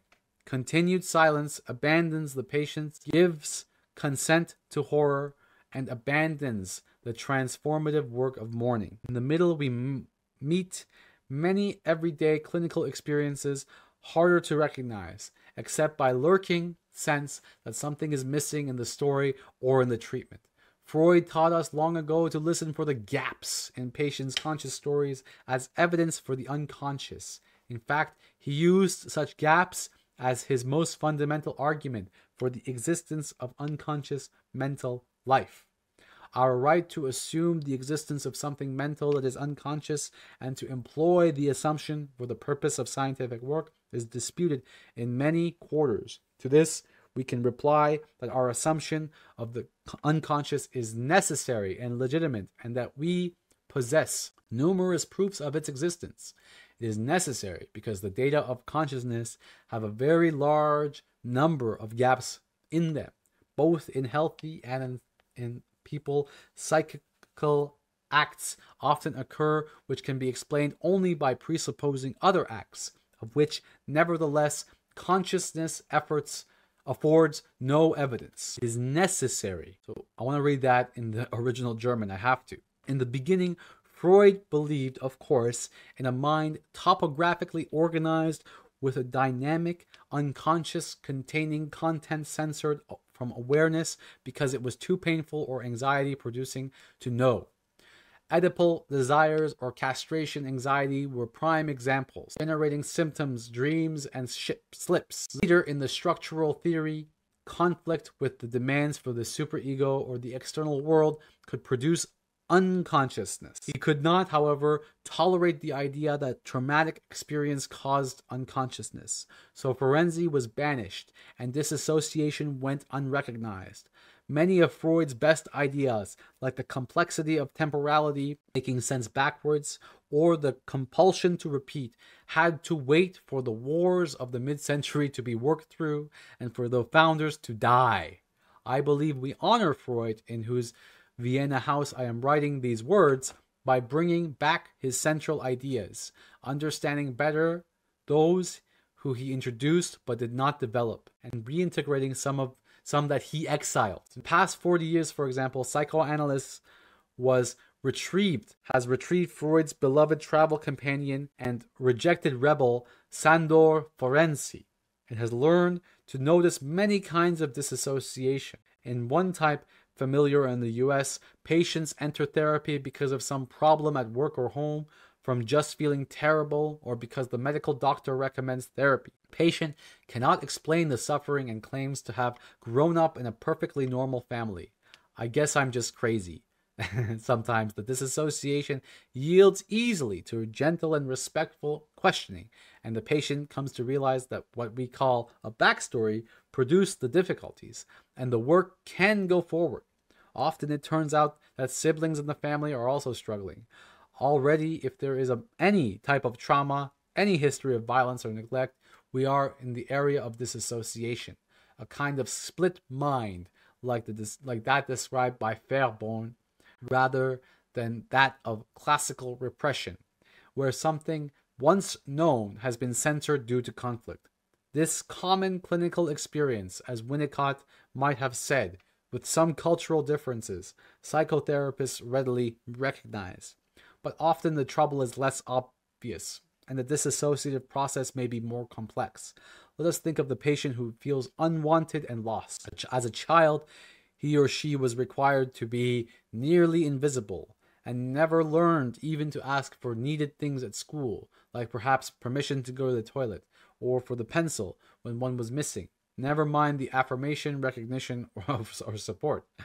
There is a profound disconnection between what the patient believes is right and just for all human beings and what he is allowed to want for himself. This gap needs understanding, but perhaps neither patient nor analyst can see the link. Affirmation and support from the analyst helps nothing. The gap is too profound. Both people begin to feel hopeless. One day, however, the analyst wakes up in a state that Italians call dormiveglia, between walking and sleeping. Dormiveglia, dormiveglia.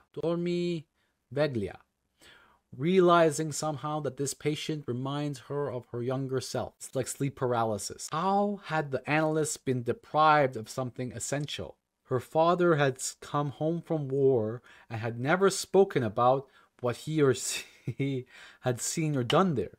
Even as she grew older, she was never permitted to ask. Even now, as a teaching psychoanalyst, she knew very little of her family's history, or why she has been required to be so unobtrusive as a child, or why she went into psychology or psychoanalysis in the first place. She had been too good. She had to be good, not to earn praise, but to prevent something. She didn't know what. And the next session, remembering the work of Davoin and Baudelaire, she asked her patient if he knew whether either of his parents or any of his grandparents had been in a war. Given the ages of those probably involved, there could have been fascists, war criminals, resistance fighters, exiles, children born in bomb shelters, or all of the above. I visited bunkers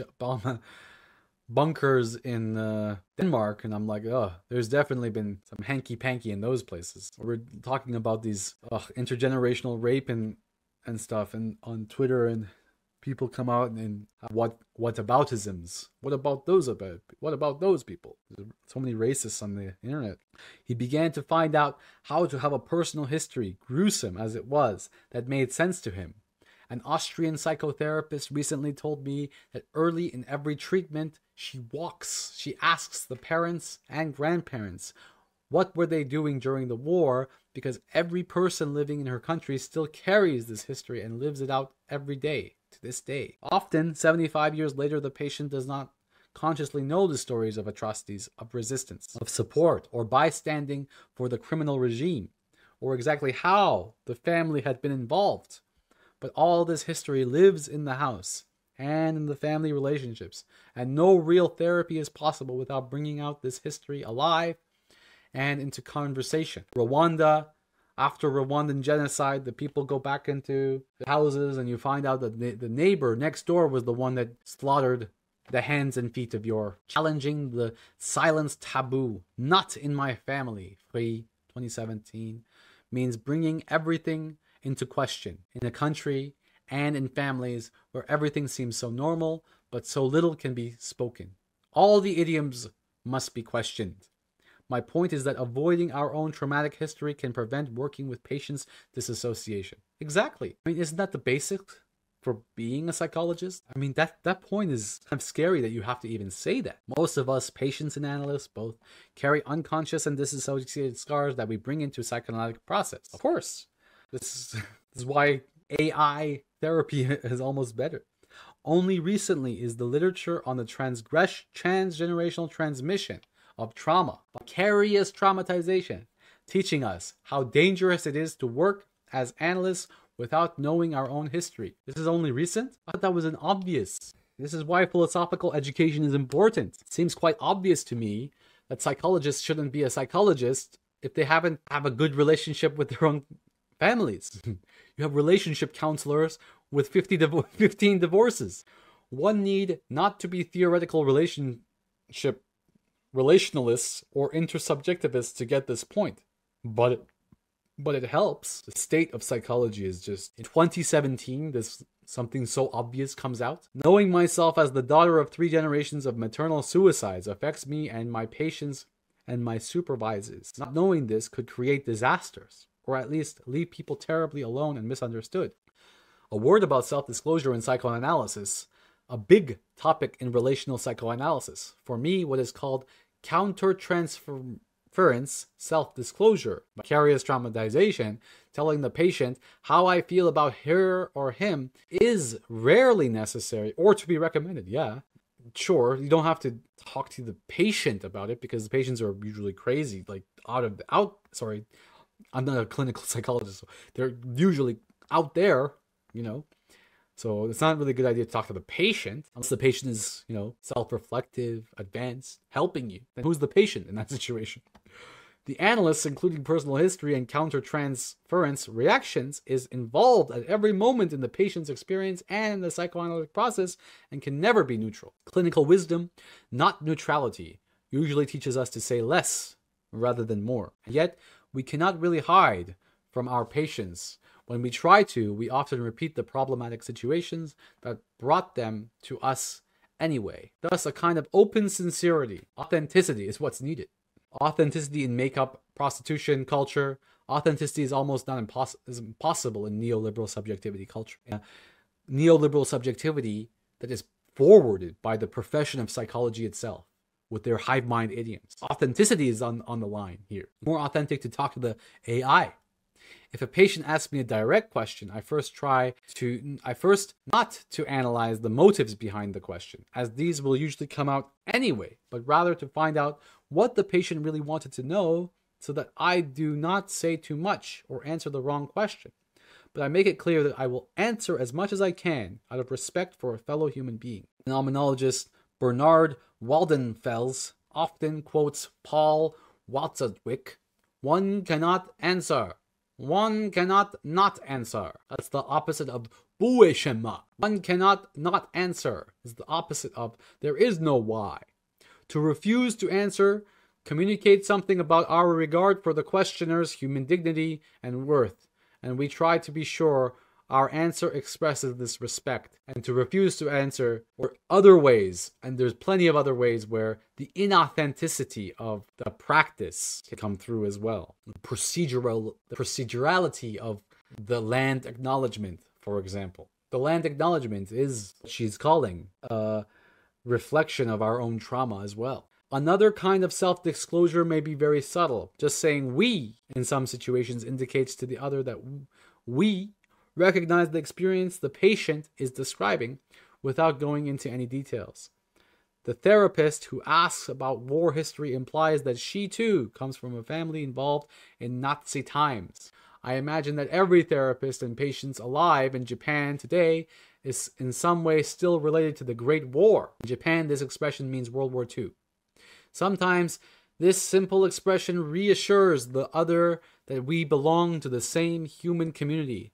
Not a small thing if the patient is consumed by shame. When someone humiliates us like that, we really want to disappear, a therapist or analyst might comment. Yet both of us, humans, have this experience, and it no longer needs to be disassociated or denied. This linking between experience and between people has special importance when physical and mental violence have been involved. Violence, beating, torture, rape, mental brainwashing, and so on constitutes an attack on the very humanness, on one's trust in others. Mental brainwashing, that's what I'm talking about. In one's trust in oneself and one's trust in the world. Shame, writes South African philosopher Bruce Jans, desubjectifies. Like Agamben and Primo Levi, he recognizes that some human destruction is irreversible and that only others can speak for those destroyed. But still, like Jill Stauffer, who writes of ethical loneliness, he believes that witnessing, even silent witnessing, to injustice and horror is a moment on the way to a renewed ability to speak, a new renewed ability to listen. That is, a renewed subject status and a new subject experience.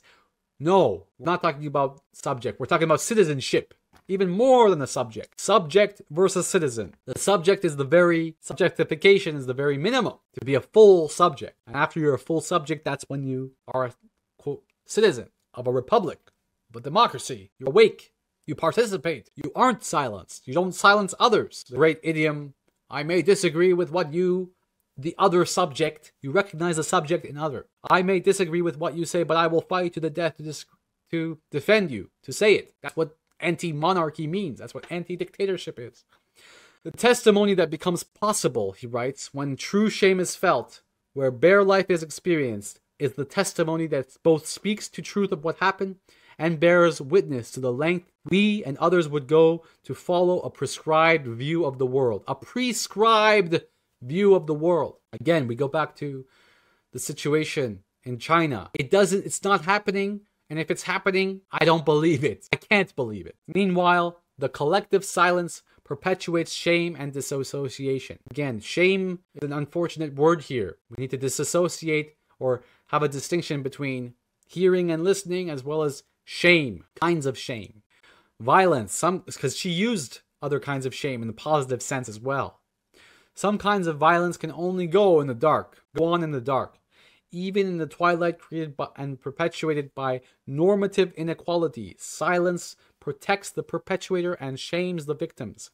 Already wounded in their basic humanity, sufferers and sometimes also criminals find no witness and no relief. Gradually, they disconnect from the memories, losing the capacity to tell their stories or make sense of their lives. This disconnection lives on into the next generation as parents and grandparents either fear or refuse to tell their children of their war experiences or of extreme humiliations. Even when there has been no guilt, only terror, silence may rule. A grandmother had hidden her husband, escaped from a prison camp in Eastern Europe. She refused to speak about this many times, time after the end of the World War II, fearing that the Nazis would still come after her. As a result, the adult grandchildren's sense of this time resembles a dream or a blank. not the nightmare that the grandmother lived. I heard similar stories in Japan about grandfathers who had fought in China in the 30s. Their psychoanalyst grandchildren grew up feeling that something was wrong, but no one would ask them what, that they were not allowed to ask. In my own country, the unspeakable crimes of settler colonialism, eliminating indigenous peoples so that whites can possess, quote, possess the land, and chattel slavery in which human beings are bought and sold, inherited, kept illiterate, and beaten into submission, and intergenerational rape. In school, we are taught that these things have happened, but never who actually did them. Having visited the camps, we may know of the internment of our Japanese citizens during the war, but do not know the names of those who carried out this policy in our name. So violence haunts the land like crimes without perpetrators or victims, but only free-floating shame, nightmares, repetition, and confusion, a collective historical trauma.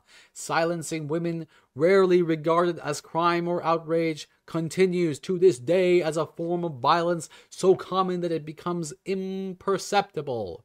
And they silence one another, the feminists. And who's a woman? They silence each other.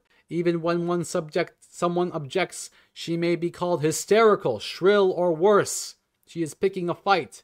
From the refusal to educate girls worldwide to the disappearing of women's voices in nearly every discipline, or talking about it too much as a form of violence as well. Our memory fails to explain how we came to this situation. We were born into a normative situation that took our silence for granted as something not needing any justification. Don't forget the brainwashing that the traumatized now the people in power, Israel and Palestine, feminists controlling the carceral state today, also imposes. Herman, 2009, asks what happened to the memory of a crime in the mind of the victim. The new victims become the perpetuators of the future. In the mind of the perpetuator and the mind of the bystander. She summarizes the answer of Daniel Baron, who had interviewed adult children of Nazi war crimes. The fathers did not want to tell, the children did not want to know. The truth became unspeakable, so that all were left in Stauffer's ethical loneliness unheard. Remembering and telling the truth about terrible events are essential tasks, Herman writes, for both the healing of individual victims, perpetrators, and families, for the restoration of the social order. Of course, it is important to take care. Speaking of violence, silence, and disassociation, victim and perpetrators, best perhaps is to begin with the violence my country has done to others. In November 2018, after changing some yen dollars for me at the Hiroshima bank, the teller asks what brought me to her city. My people did a terrible thing to your people here, and I needed to see. Oh yes, she responded, my grandmother, making a big gesture with both hands. A bomb. I could only make a deep bow in sorrow. We perpetuators need to speak so that those we have destroyed and injured can speak. In other experiences, on the trip in Kobe, Japan, we had been talking about traumatic memory, again in Europe, and the need for the children of victims, perpetrators, and bystanders to know so that we do not repeat terrible crimes. At lunch, over our beautiful bento boxes, one colleague after another, spoke without any questions from me, saying that someone in the family had been fighting in China in the 30s, but that no one would ever speak about it. It continues only as a deep, dark cloud, present but disconnected from daily life. I love this focus on complicity here. We call this traumatic disassociation, inflicted by silence. By this time, the grandchildren, perhaps psychoanalysts now, begin to ask the questions. The parents and grandparents have died. All the recent studies of transgenerational transmission of trauma, however, teach us that dreadful truths continue to haunt us like unconscious ghosts. Derrida, haunting. So what are we to do now if those who know what happened are dead or unwilling to tell their children what they know? One possibility is to encourage ourselves and our children to read history in detail, possibly in groups, as an almost therapeutic project. We can no longer directly remember the history of the enslavement of African people in our country of 250 years, for example.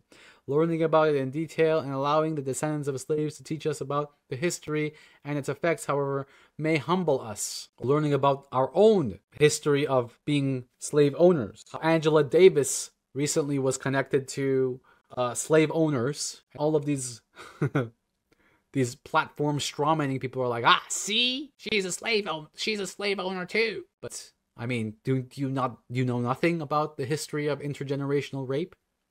The more we learn, the more questions we will ask, and the less innocent we will feel. This seems to me a way of making the unconscious conscious and undoing disassociation. It's uncovering silence and the fogging of memory. In the beginning, much is clear. Torturers, murderers, totalitarian dictators, parents who employ unspeakable violence of uncountable kinds to control their children. These are the victimizers, the perpetuators, the criminals, the tortured, the murdered, the brutalized, incested, and the humiliated. These are often victims, often completely innocent. But let's take a few steps back, not to mention generations, and we enter Primo Levi's gray zone. In his last years, decades after return, he described the moral world of Auschwitz, where many prisoners, clearly victims of Nazi regime, became victimizers to greater and lesser degrees, from assisting in the gas changers to stealing food. This is what Arendt was talking about, the camp mentality Giddens talks about. We found understanding in varying degrees for these victimizers, cruel as many of them were, far more than the well-fed Germans and Austrians who pretended to not know of the camps, often located in their own neighborhoods. These people pretended to be victims too, victims of a terrible government, which they had enthusiastically supported, by the way, who committed crimes in their names. They claimed innocence, the rabbis that would name and count for the Germans. But we are not directly concerned with moral equivocation. No, we don't want to play oppression Olympics here and semi-conscious evasion of responsibility. Though this question will return through the back door. Rather, as psychoanalysts, we must ask what unconscious processes lead to the fogging of the memory and the confusion of victimhood and perpetuation, or as relationalist Jessica Benjamin, 2004, would say, doer and done to. Psychoanalysis, as a Warren Poland teaches us, defines itself by just such questions. Interesting. What makes an attitude uniquely psychoanalytic is concern for the power of unconscious forces, the analysts working in the service of helping the patient come to know his or her own mind with ruthless candor and unfettered by shame or guilt. Assuming we agree then that the psychoanalysts struggle to help ourselves and our patient to know what unconsciously prevents our own candor about history, victim, or victimizer status, what have we learned so far? Why, in short, might we not want to know? What maintains the fog, carefully protected by generational clouds of silence? Why does the patriarchy persist? In some cultures, of course, we have the honor of the family, never to my knowledge listed as among the properly psychoanalytic defenses. But now we have the work of the Canadian-German psychoanalyst and his historian Roger Free, author of Not in My Family, German Memory and the Holocaust. With extraordinary courage, Free recounts his own journey towards seeing what had always been right there in his life. His beloved grandfather's Nazi status and active participation. His book includes the photograph of his grandfather in the uniform of a Nazi motorcycle club, the image that shocked his grandson into realization. It further describes Free's later discoveries about the exact... And that's why you need the grandson's shocked face for Free to wake up as well. About the exact work of his grandfather did during the war on the terrifying Vergeltungswaffen rockets, aimed mostly at London, only ended because the Allies bombed their launching sites. Not only has Free needed to protect his own attachment to his grandfather, a powerful unconscious motivator against the candor of which Poland writes, but then he must struggle, as do all the thoughtful later Germans and Austrians, with their difficult questions that blur the lines between guilt and innocence. And this isn't to say the Allies were on the right foot either. The Allies, what they did to the throwing the blacks and the Quebecois in the first lines. The Allies, what they did with their own camps, the English camps in South Africa, and so on. This is what my Ritual Traces series talks about. Victimizers and victims. But I am getting ahead of my story. First, let's propose some informal working definitions, imperfect, but also help clarify. Let us agree to call a victim someone who suffers injustice, that is not only suffers as one might from an accidental injury, but one who suffers from an unjust discrimination or violence. In this sense, one is not a flood victim, even though it is easy to feel victimized by impersonal forces, but one may actually be a victim of an unjust racial or economic system. Clearly, the term may be used in various ways, but for our purposes, the reality and sense of injustice seems indispensable. Second, a perpetrator creates or inflicts injustice on other human beings. Whatever form this injustice may take, the perpetrator never intends to be on the receiving end of the treatment being inflicted on the victim or victims. The French Revolution, you are putting other people in the guillotine until you realize you're the next in line for the guillotine. If the doer is willing to be done to, in the exact same way, we are speaking of a game played with rules. Refusal of reciprocity is indispensable to injustice and to being a perpetrator. An enormous philosophical literature exists around this question, but for now, we seek only working definitions so that we can go on to find a phenomenology of memory of fog for psychoanalysis. How can we define historical trauma, historical collective trauma? Let us say that collectively we are speaking of wars, won or lost, genocides, of all the violence associated with wars and genocides and totalitarianism. But the collective historical traumas do not seek psychoanalysis, nor for the most part do not immediate perpetrators, the dictators, torturers, and murderers. So the historical trauma concerning us here, silenced by the unconscious processes to which we have already referred in passing, mostly hides under a mask of normalization until it can no longer. The grandson of the Nazi, the granddaughter of the Hiroshima victim, or the death camp survivor from Europe speak through their symptoms and dreams to a psychoanalyst who is ready to hear more than today's report. These children and grandchildren grew up with the anxieties and hints they could not interpret. Parents who will never buy property in the US because they might suddenly need to move again. Grandparents who teach their children and grandchildren to trust no one without saying why. Parents who suddenly stop talking when children come into the room or fight to mask their sorrow. There are stoical, hard-working parents who simply seem to have some years missing from their lives, or some people unaccountably missing, leaving their children to wonder why. Often, the child begins to wonder why he or she cannot make any impact on such a parent, where the sudden silences or rages come from, whether the child is doing something wrong. The psychic holes transmit themselves almost automatically across generations until an analyst attuned to unconscious forces of history asks why. Perhaps it's not just through psychoanalysts that we can come to that sublime immanence. Thus, we can say that historical trauma, through it, belongs originally to those tortured, murdered, and dispossessed or driven away, comes to us more often in the next generations, and needs us to be on alert for it, in whatever forms it may take in our own cultures. In North America, we may see possible traumatic stress, substance abuse, depression in familiar and unfamiliar home forms, and return to the political forms that created the historical trauma in the slavery and colonialism in the first place.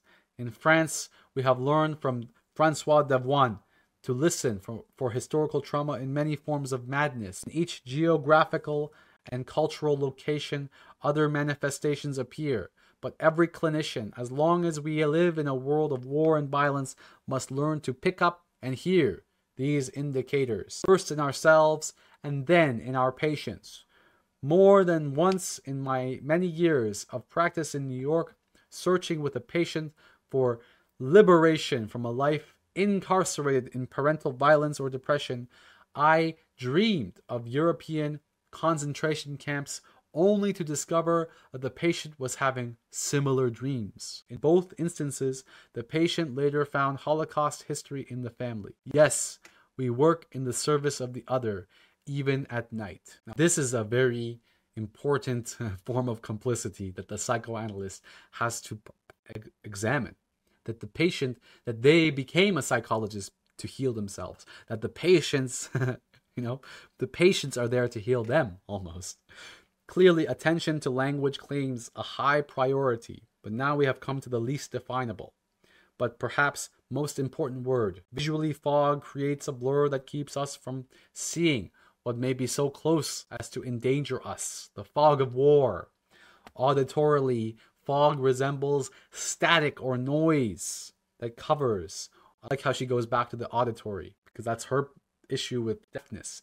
Ruthless candor, or a voice that could provide the ruthless candor, protecting us from knowing what is too painful or guilt-inducing to know. In the context of historical trauma, this fog or static may be the historical crimes, as in the case of Roger Free's family, and with so many others. An Austrian colleague mentioned earlier tells me that sooner or later in every treatment, she asked where family members were during World War II. Possibilities include the Wehrmacht, the man-armed forces. That means that they were probably fighting and dying in Russia. The SS, the elite group of very high numbers of Austrians and man-aged all the concentration camps under Heinrich Himmler. Resistance, very small numbers living in hiding, and very few others.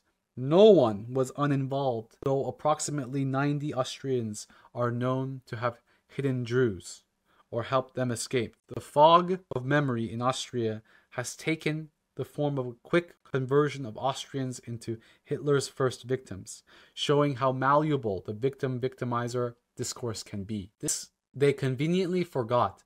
The Allies supported this forgetting after the war and to keep Austria in the Western Bloc in the Cold War, how enthusiastically they had welcomed the Nazis and persecuted the Jews to extermination. In this fog, my questions in the birthplace of Sigmund Freud's psychoanalysis.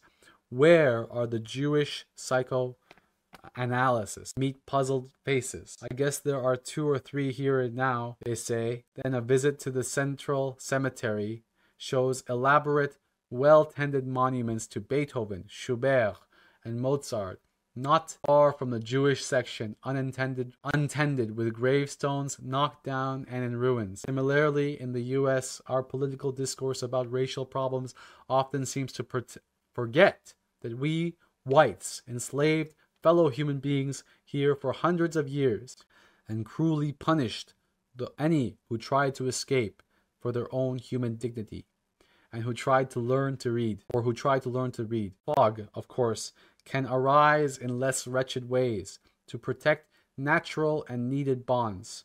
We needed this most commonly when a small child arrives in school with an unusual set of bumps and bruises.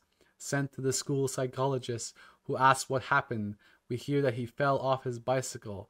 The pattern of injuries does not support the story, so we understand that the child is afraid of speaking the truth.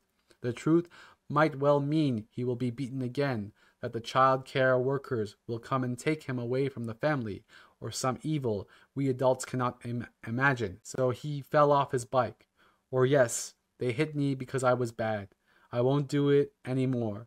The victim has transformed himself into the one who makes the problem. A very simple example. This very simple example is like everything of what becomes an automatic form of what Fairbairn would call the moral defense.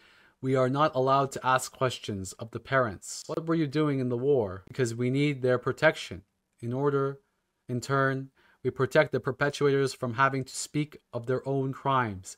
And in light of our love and admiration for them, they may come to feel more and more like the innocent victims. After all, we did it for our children. It becomes more and more difficult for either generation or for the grandchildren to emerge from this foggy unconscious into ruthless candor, unfettered by shame and guilt. The parents are in their own fog that was given by the grandparents. The fog exacts a high price in personal symptoms, in familial and societal confusion, and as we see in both Europe and the US, such fog also leaves us vulnerable to dictators and demagogues similar to those who wreaked havoc in the past. We have no way to say, look what happens when you listen to the discourse of hatred.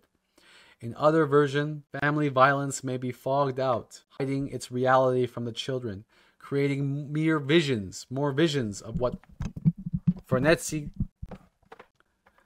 named confusion of the tongues, by blaming the child for incest, for beatings, or for all forms of humiliation, exploitation, and neglect. Not until the children have children of their own and find themselves confused by the way they treat their own children may they ask for help from an analyst or from their adult siblings. Unable ourselves even to recall much of the worst abuse, our analysis finds us even deeper in self-blame. If we are lucky, we have siblings also trying to find their way who begin to question us and tell us what they remember. Eyewitnesses can help with revisioning the meanings we had always accepted. Maybe I am not good for nothing. Maybe I was being exploited ruthlessly, denigrated with verbal and non-verbal attacks, even to the throwing of knives when I did not meet expectations. Maybe my brother, maybe you, my brother, were constantly terrified for the next beating. And remember, I do not. That sometimes I tried to protect you. All of us may have needed the fog of memory just to survive. We could not allow ourselves to believe how dangerous our life actually was. As adults, we helped each other with the fog. Now let's be clear here, we've never escaped the fog. That's the moment you think you've escaped the fog, right? In your personal mind, you might have healed everything, but there's still a fog. There's always a fog. There's always a haunting. Another source of unconscious fogging can be what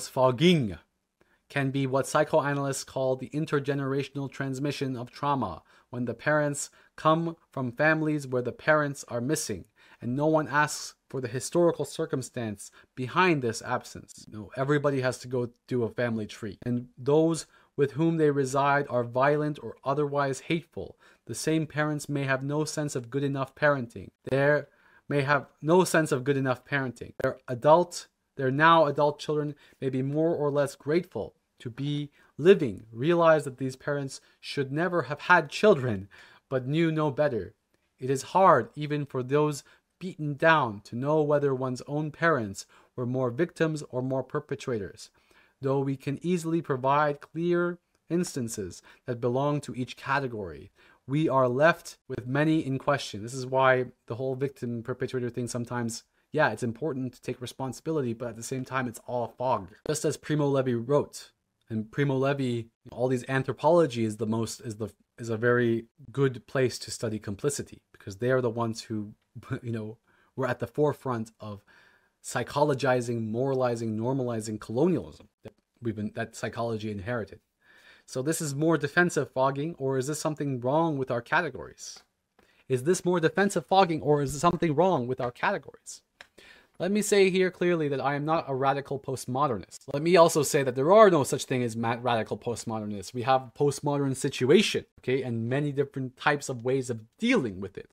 While there is often more than one perspective on the truth, more than one true story to be told at a given event, Rashomon effect, there is truth. And Rashomon is a great movie. There is truth and there is falsehood. There is justice and there is injustice, even if we do not always know exactly what it is. So how do we emerge from the real or neurotic guilt, from useful and destructive shame, into ruthless candor, at least within ourselves? That's important, at least within ourselves. We can't, it's like almost, the postmodernism is in the situation. So that's the difference. And this is why we have to look at, I did a video on the creation of the neoliberal subject. Psychoanalysis, that invention of the so-called talking cure, takes the attitude that careful, attentive listening that stays close to the other suffering but ready to engage the unconscious demons, often of historical trauma and our own complicity in it, or knowledge that those we love have done terrible things to us and to others, can be liberating. Psychoanalysis expects that we need each other. Turn towards the other, we may sing sorrowfully. I can see clearly now, the fog is gone. I can see clearly now, the fog is gone. So, great writing, great thinking. Chapter 3. This is not psychoanalysis. Perhaps the most famous, by no means the last silencing in the history of psychoanalysis, occurred in Vienna Psychoanalytic Society on February 1st, 1911. Alfred Adler had in the previous delivered a paper on the masculine protest at the central problem of neurosis. The masculine protest as the central problem of neurosis. Now Freud responds, according to meticulous note-taker Otto Rank, saying that this is not psychoanalysis, explaining at length why his views and Adler were incompatible. Actually, it's very compatible. This is why we have to read Karl Kraus. Okay. His own understanding, of course, defined psychoanalysis as he was to repeat later in various contexts. Adler left the society as soon as after the meeting. According to Nunberg and Federn, as reported by Martin Bergman, Adler presented to the Vienna Psychoanalytic Society his view that the masculine protest was present in all women. Freud responded by saying Adler's writings are not a continuation upward, nor are they a foundation underneath. They are something else entirely. That says not psychoanalysis. It's not science. That's what I think he more means. According to Bergman, the assembled disciples in their comments show that they did not understand that at this moment the boundaries of psychoanalysis were being defined for the first time. Bergman. Oh, everybody read Bergman. These disciples increasingly did understand that discussion within the Wednesday group, which became the Vienna Psychoanalytic Society, could occur only within these boundaries. As Adler, Jung, Tausk, and Steckel departed, each taking others along, the minutes written by Otto Rank proceeded as if nothing had happened, but their voices had gone silent in the service of orthodoxy. This is not the first time that's happened to psychoanalysis.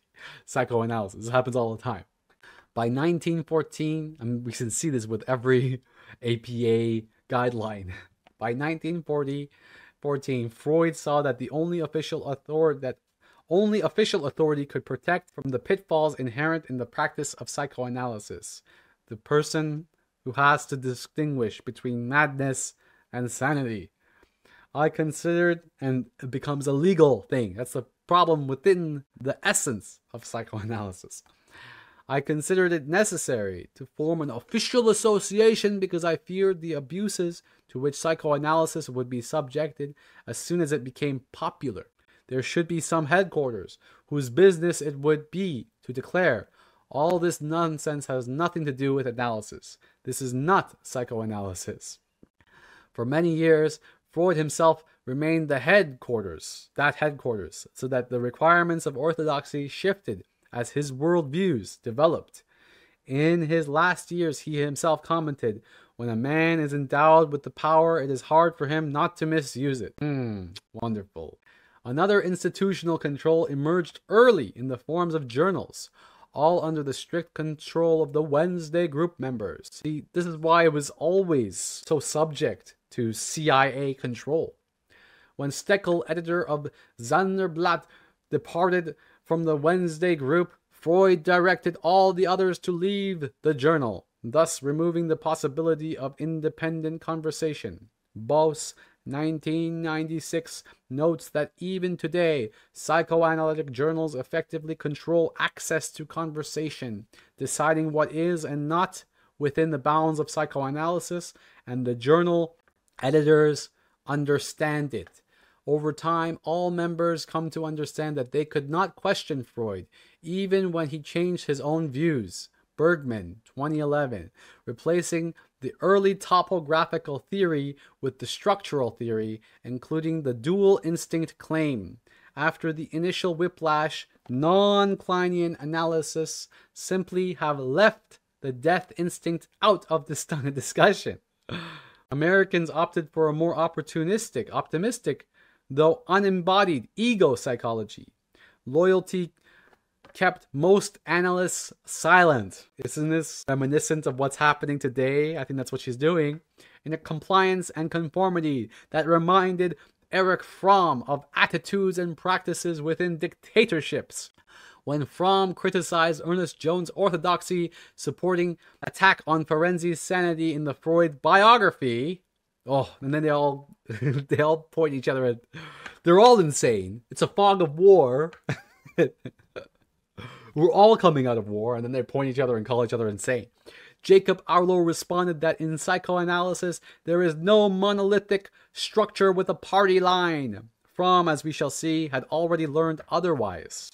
Silencing in psychoanalysis, as well as among those excluded, who form other psychotherapeutic groups, had been and continues to be far more complicated than mere gagging, or even thought control by authoritarians. Remember, we're talking about platforming of straw men. We don't completely erase the crazy ones. We just platform people. It's all about platforming. At least 3 historical relational phenomenon have been interlocked. And all of this stuff is used by systems of control today. The institutional structure of psychoanalysis, including the training analysis, and a tendency to protect the leaders from criticism. The historical trauma of persecution, migration, and extermination, generating the silences of the shamed, self-silencing, protecting individual psychoanalysis from exclusion, and psychoanalysis from the creative contributions. Self-silencing, psychopolitics, on the politics of psychopolitics. Psychopolitics is everything today. Twitter, we go on Twitter. We don't need the CIA anymore. I go there and just say, blah, blah, blah. Everything you do is part of the neoliberal panopticon, much more advanced than the panopticon and that Bentham and Foucault talk about. The neoliberal panopticon, you don't even need the I, right? Everybody does a self-silencing, self-policing. Let's consider each in turn, understanding that they refuse to stay separated. Institutional structures. Soon after the incident previously provided, Freud invited the 6 most trusted followers and disciples, Otto Rank, Hans Sykes, Max Ettington, Ernest Jones, Sandor Ferenczi, and Carl Abraham to form a secret committee, the Signet Ring Group. Jung seems to have known he was excluded. This group served, Jung is just a crazy, and you should see Jung's racist rants too. This group served as both kitchen cabinet and intentional defense team until 1924, when Rank left over the birth trauma and Abraham died in 1925. Even later, Ettington and Jones remained close, supporting Freud in interpreting Ferenczi's innovations as reflecting pathology. At any cost, even in the face of the Nazi takeover in Berlin, they felt they had to protect psychoanalysis. Psychoanalytic institutions may have inherited a tendency towards secrecy and ambiguity from this period. Historian of psychoanalysis Ricardo Steiner seems to attribute this style of non-communication especially to Ernest Jones, who early on suggested that the secret ring group to Freud and served as a president of International Psychoanalytical Association, IPA, during the dangerous years of the 1930s. But more careful research into the Freud-Jones correspondence would clarify much. Did Freud know that Jones did not really want the Jewish analysts in Britain? Though we now have the Freud-Jones correspondence, much is still hidden, and we do not know whom or what this silence intends to protect. The training analyst system developed in Berlin and reluctantly accepted by Freud after his cancer convinced him that he would not forever be able to control the future of his movement. and became and remains to this day another important source of silencing psychoanalysis. Not only does it include requirements that candidates be analyzed by already anointed training analysts who report to training progression committees and hold complete control over the fate of these candidates, the training analysts themselves have survived rigorous tests of orthodoxy and compliance over many years. Many, though not all, institutes outside the IPA have rejected the training analyst system. No, they still use it. It's still part of a lot of things. Unfortunately, many have developed informal, even cultish means of enforcing compliance and accommodation. Independent thinkers either go silent or become courageous outsiders. Freud himself believed that the analysis was learned one-to-one, surely an unsystematic but often deeply effective and convincing approach, rather like apprenticeship. Freud himself was the ultimate Meistersinger, who seekers from everywhere traveled. Like Wagner's hero, he knew his Wissenschaft and was even more an art. But art, including literature and music, under authoritarians, as artists were soon to learn under the National Socialists, became either perverted into propaganda, stolen, or destroyed. Notwithstanding Dali, it had also, as Freud himself expected, been difficult to maintain a sense of creativity in psychoanalysis once it became subservient in the medical profession. Not surprisingly, relational, intersubjective innovations came to prominence in psychoanalysis in the US only in the years after psychologists lodged a legal challenge to the hegemony of medical psychoanalysis. Some psychiatrists participated in the newer thinking, of course, but I think of names like Stephen Mitchell, Robert Stolkrow, Jessica Benjamin, George Atwood, Lewis Aaron, Adrian Harris, and many more, all psychologists excluded from the institutes of the American Psychoanalytic Association until the 80s, and thus also from the IPA. This is all. So again, we have psychoanalysis, which is probably the best, then we have psychology, and then we have psychiatry. Okay, at least you see in psychoanalysis something is happening, some sort of reflection is happening. Not so in psychology. I think it's safe to say that Freud would have, not so as much, would have firmly disapproved of the rigid rules of the admission to the IPA that he and the early analysts founded to protect psychoanalysis. Maybe, perhaps. So you can see that Freud disagrees with himself too, and nobody could say anything. None of these psychologists, psychoanalysis, not to mention the brilliant clinical social workers, could be members today. And yet, training analysis systems itself, gradually generating the elaborate and closed hierarchy of training analysis, became a requirement only when the founders saw that they were truly mortal. Freud in the mid-1920s with his cancer, Jung later with his cardiac problems, both had recommended training analysis earlier, but both had warned for as long as possible to keep real control over who became an analyst. The training analyst inherited this control from the founders and long maintained it to this day. The cost of this system increased over the years in the stifling of creativity when saying something unorthodox could result in never becoming a training analyst, never being truly included.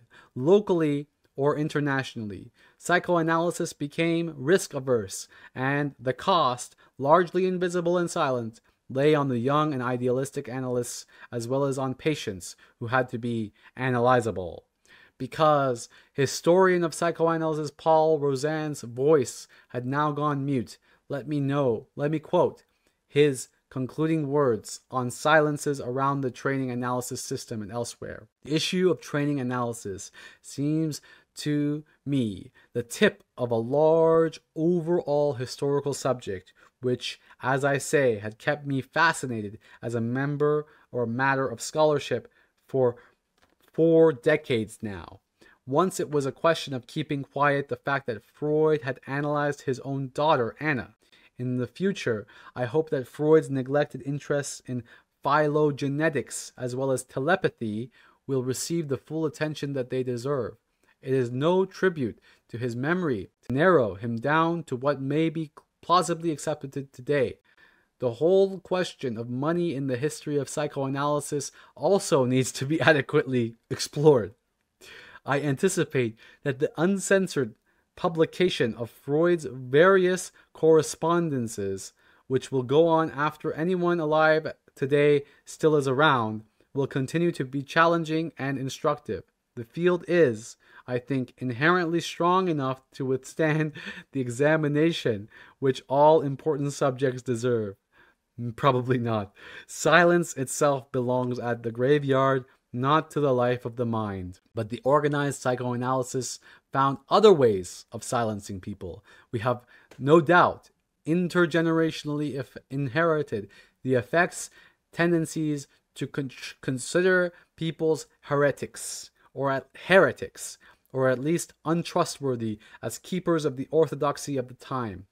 Heretics are important. We must listen to the heretics. The habit of describing one's opponent as insufficiently analyzed, oh my God, becomes a particularly pernicious form of dismissiveness and humiliation.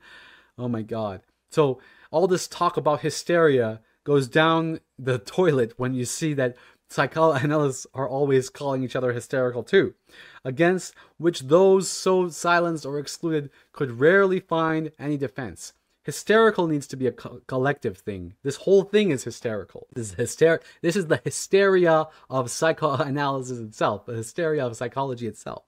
Another particularly malignant and more than a tendency excluded gay and lesbian people from putative pathology. Today it's masculinity. Although Freud himself did not share his view, psychoanalysis in the US silenced, shamed, and attempted conversion of gay analysts and patients. Now it's going the other way. Believable stories circulate of senior American psychoanalysts who threatened gay colleagues if they came out or tried to practice psychoanalysis openly. And today, intersectionality is at war with itself. We're not allowed to talk about it. Protecting orthodoxy and orthodoxy as protection. From the beginning, the circle around Freud took on a religious tone, even while it continued to examine from various angles the psychological motivation for religious belief. Interesting. Culminating in the future of an illusion. Max Graf, father of little Hans and member of Early Wednesday group, describes the atmosphere. I have compared the gathering in Freud's home with the founding of a religion. However, after the first dreamy period and the unquestioning faith of the first group of apostles, the time came when the church was founded. Freud began to organize his church with great energy. He was serious and strict in the demands he made of his pupils. He permitted no deviations from his orthodox teaching. Subjectively, Freud was of course right, for that which he worked out with so much energy and sequence, and which was yet to be defended against the opposition of the world, could not be rendered inept by hesitations, weakening, and tasteless ornamentations. Yeah, I mean, that's the problem with it. I mean, it's not like Freud was doing something wrong or anything. He was trying to, it just makes sense to do that. But the road to, the road to hell is paved with good intentions, and the gates of heaven are opened by the edgelord, by the devil's advocate, by the advocatus diabolis or whatever. Good-hearted and considerate though he was in private life, Freud was hard and relentless in the presentation of his ideas. When the question of his science came up, he would break with his most intimate and reliable friends. If we do consider him as a founder of a religion, we may think of him as a Moses, full of wrath and unmoved by prayers. A Moses like the one Michelangelo brought to life out of stone, to be seen in the church of San Pietro in Vincenzo in Rome. After a trip to Italy, Freud never tired of talking to us about his statue. The memory of it he kept for his last book. In the meantime, Freud's theories spread ever further all over the world. Inspired adherents appeared everywhere. New pupils, new apostles. One day, Freud brought into circle a tall, good-looking physician from Switzerland. Freud spoke of him with great warmth. It was Professor Jung from Zurich. Another time, he introduced a gentleman from Budapest, Dr. Ferenczi. Branches of the Freudian Church were founded in all parts of the world. Even Freud's family knew that he was a dominant personality. His grandson, Anton Freud, wrote, "Ordinary emperors and kings have only one court. Grandfather had two. The first court was psychoanalytic one. The second court belonged to grandfather's private life. You do not have to be Galileo to notice that this one revolved around grandfather too." My earlier and surely incomplete reading of Freud's authoritarian style attributed his tendency to exclude, shun, silence dissenters to his intense desire to be regarded among the greatest of Western groundbreakers, with Copernicus and Darwin, complexifying the clear theories of infantile sexuality, the Oedipus, and the drives, not to mention diluting the pure gold of analytic practice with the copper of suggestion, could not be tolerated. The great Moses might have become forgotten nobody. But living and working in Freud's Vienna, including several months in which unrenovated veranda of his house from which he watched his children play in the garden, has taught me something else. We later born psychoanalysts know, we do not know, that more or less 200,000 Jews lived within walking distance of Freud's house. I do not exaggerate much in 1900, and we do not know that all of them were gone by the end of 1938. Freud and his immediate family escaped to London, but despite his efforts to get visas for them, his four sisters met a fate described in detail by Cooper White. She quotes a Treblinka survivor who testified that one approached the commander, showing him an identifying document saying that she was the sister of Sigmund Freud and asking to be given light office work. The commander said there must have been a mistake and told her that in 2 hours there should be a train to Vienna. She could have leave all her valuables and documents here, have a bath, and after the bath she would receive her documents and travel permits to Vienna. She went to the bathhouse from which she never returned. Cooper White also lists the names and fates of the 11 Jewish members of the Vienna Psychoanalytic Society who were unable to emigrate after the Umschlung, Germany's 1938 annexation of Austria, and the end came swiftly in Vienna. The streets near Freud's house are lined with Stropenstein, remembering the names and death camps of whose used to live there and what houses, often with a note that there were 57 others, or in this house there was 110 who were gathered to wait for transport. One lives in a spectacularly beautiful crime scene with a determined veneer of normality. I am informed by local psychoanalysis that only 2 or possibly 3 Jewish psychoanalysts live in practice in Vienna today. When I told them that my own experience of psychoanalysis had been primarily and extensively among Jewish colleagues and patients, they seemed mildly surprised. Where did these people come from? They wondered.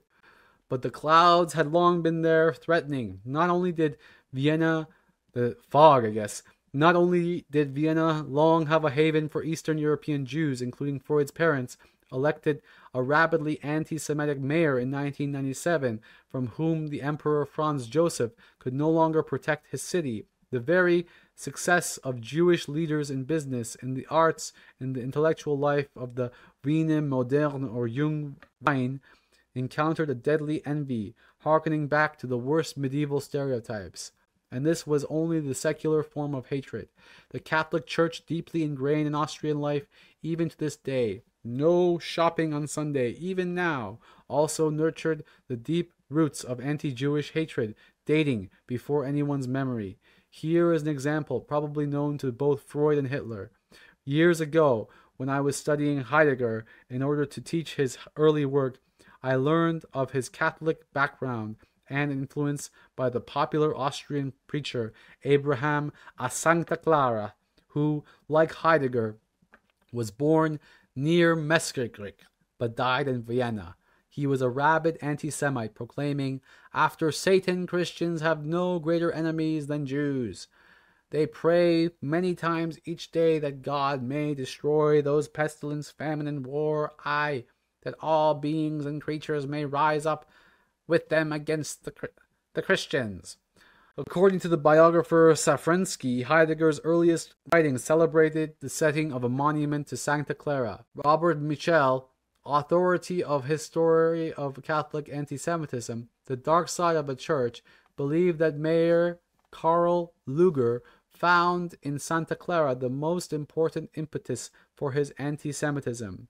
So it was shocking walking around the first district to find a street named after Santa Clara, then a statue of him in Volkenson Park near the Albertina Museum and Stopper Opera House, and later a plaque honoring him in a church whose name I cannot remember.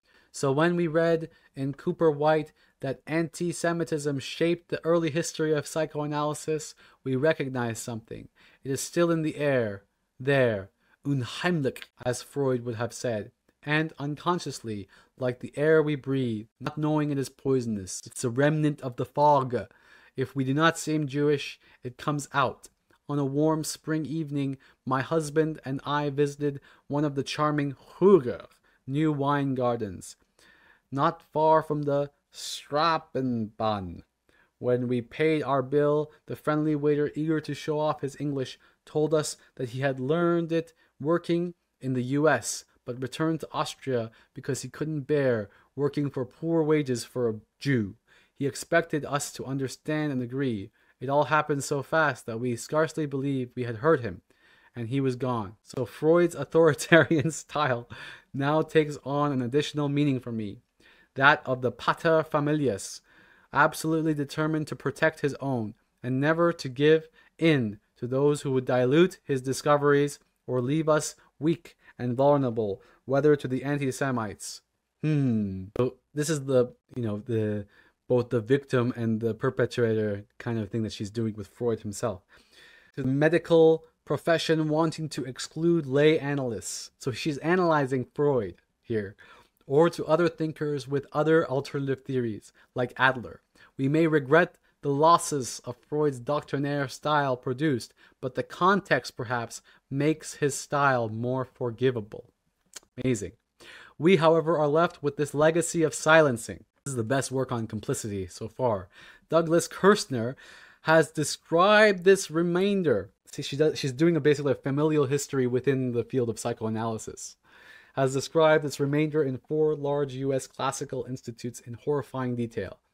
The powerful have been able to protect their own crimes and manipulation while excluding those who would speak out or think otherwise in the name of psychoanalysis. This is it. That's what the whole legal system works. You can afford a lawyer, you can pay yourself out. Though this is harder to document, and if you're a truthful person, if you're an idiot, you're going to get, the law is going to come down on you. Though this is harder to document, rumor has it that the dissidents' institutions, non-IPA, have not been immune to such problems. This is the idea of having to use your amendment rights, be silent. In Kirshner's view, those are all connected. In Kirshner's view, they exist in the medical and non-medical institutes worldwide. He writes, institutional structures and problems surrounding training are not fundamentally different around the world. Cremerius has argued plausibly that historically training, especially training analysis, became transformed into an instrument of power that promoted conformity, isolation, and stagnation in psychoanalytic institutes. That's just the tip of the iceberg. Psychoanalytic iceberg, legal system, police, all of this. Psychoanalytic institutions are normally organized as guilds, which in my view are really internally focused cliques. They aim at the perpetuation of their own ways of thinking, social reproduction, what they assume to be their own body of knowledge, I'm adding, that they pass on to their students and tend to foreclose approaches that challenge their assumptions.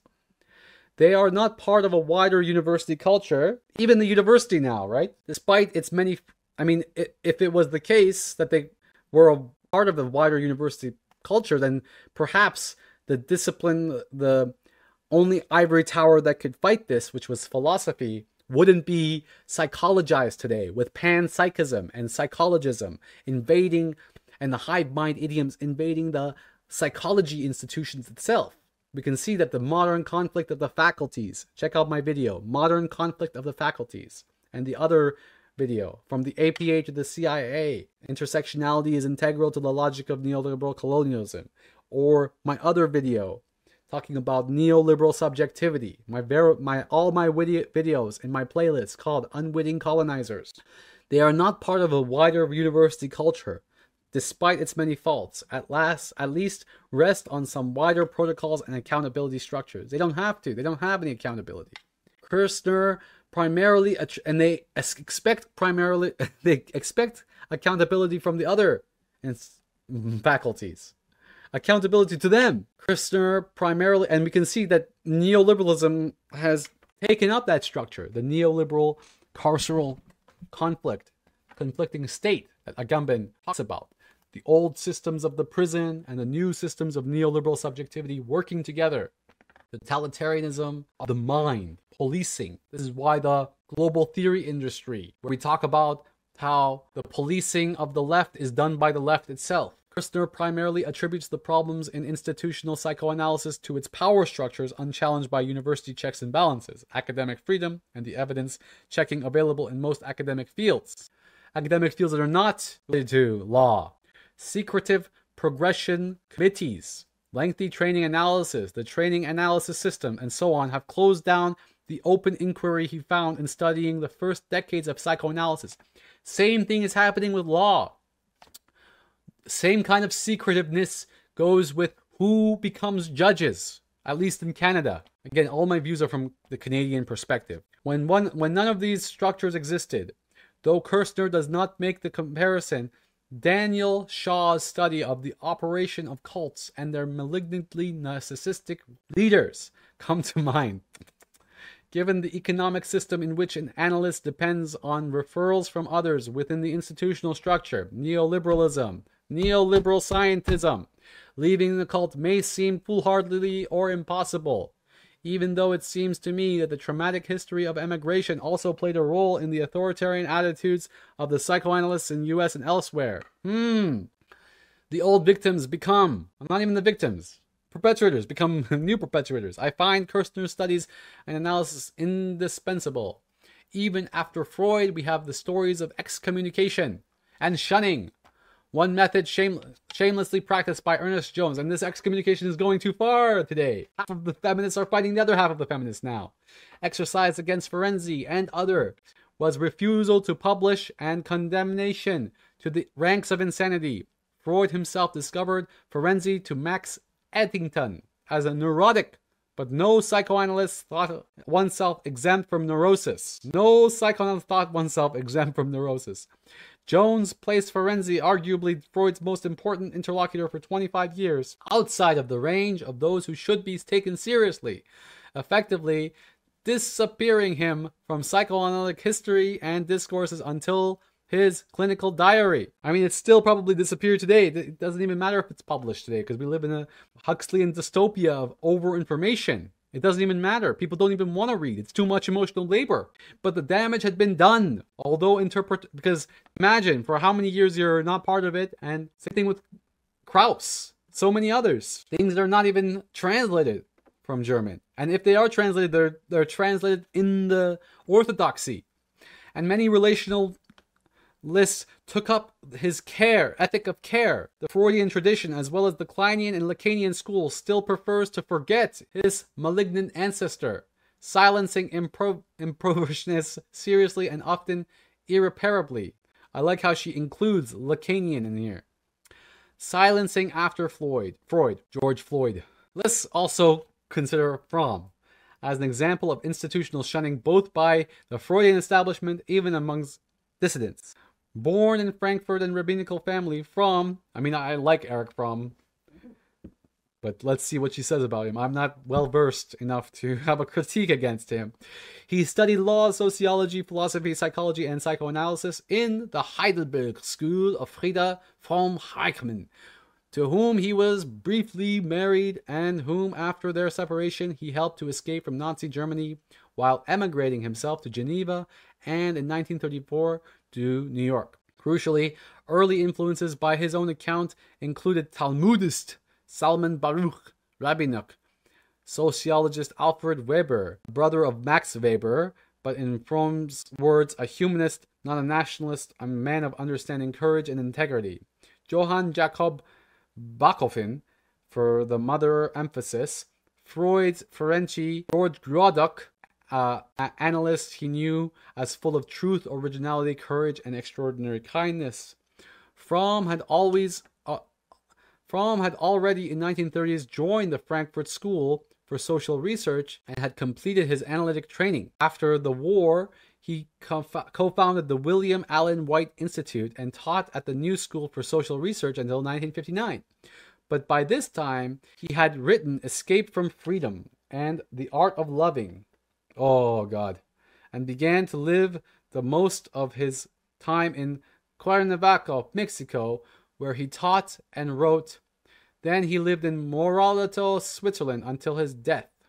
Though Fromm was and had remained enormously prominent as a social philosopher, his relationship to organized psychoanalysis concerns us here. In 1924, Frieda Fromm-Reichmann, Fromm helped to found the Therapeuticum in Heidelberg. After a brief training analysis in Berlin, where Hans Sachs, one of Freud's 5 inner circle of the famous rings, Fromm and Fromm-Reichmann with Karl Launder and Heinrich Munk, founded the South German Institute for Psychoanalysis in Frankfurt. Fromm joined in 1929. Fromm joined Frankfurt School the following year in 1939, though after the public book burning in 1933, he and most Jewish German analysts prepared to leave.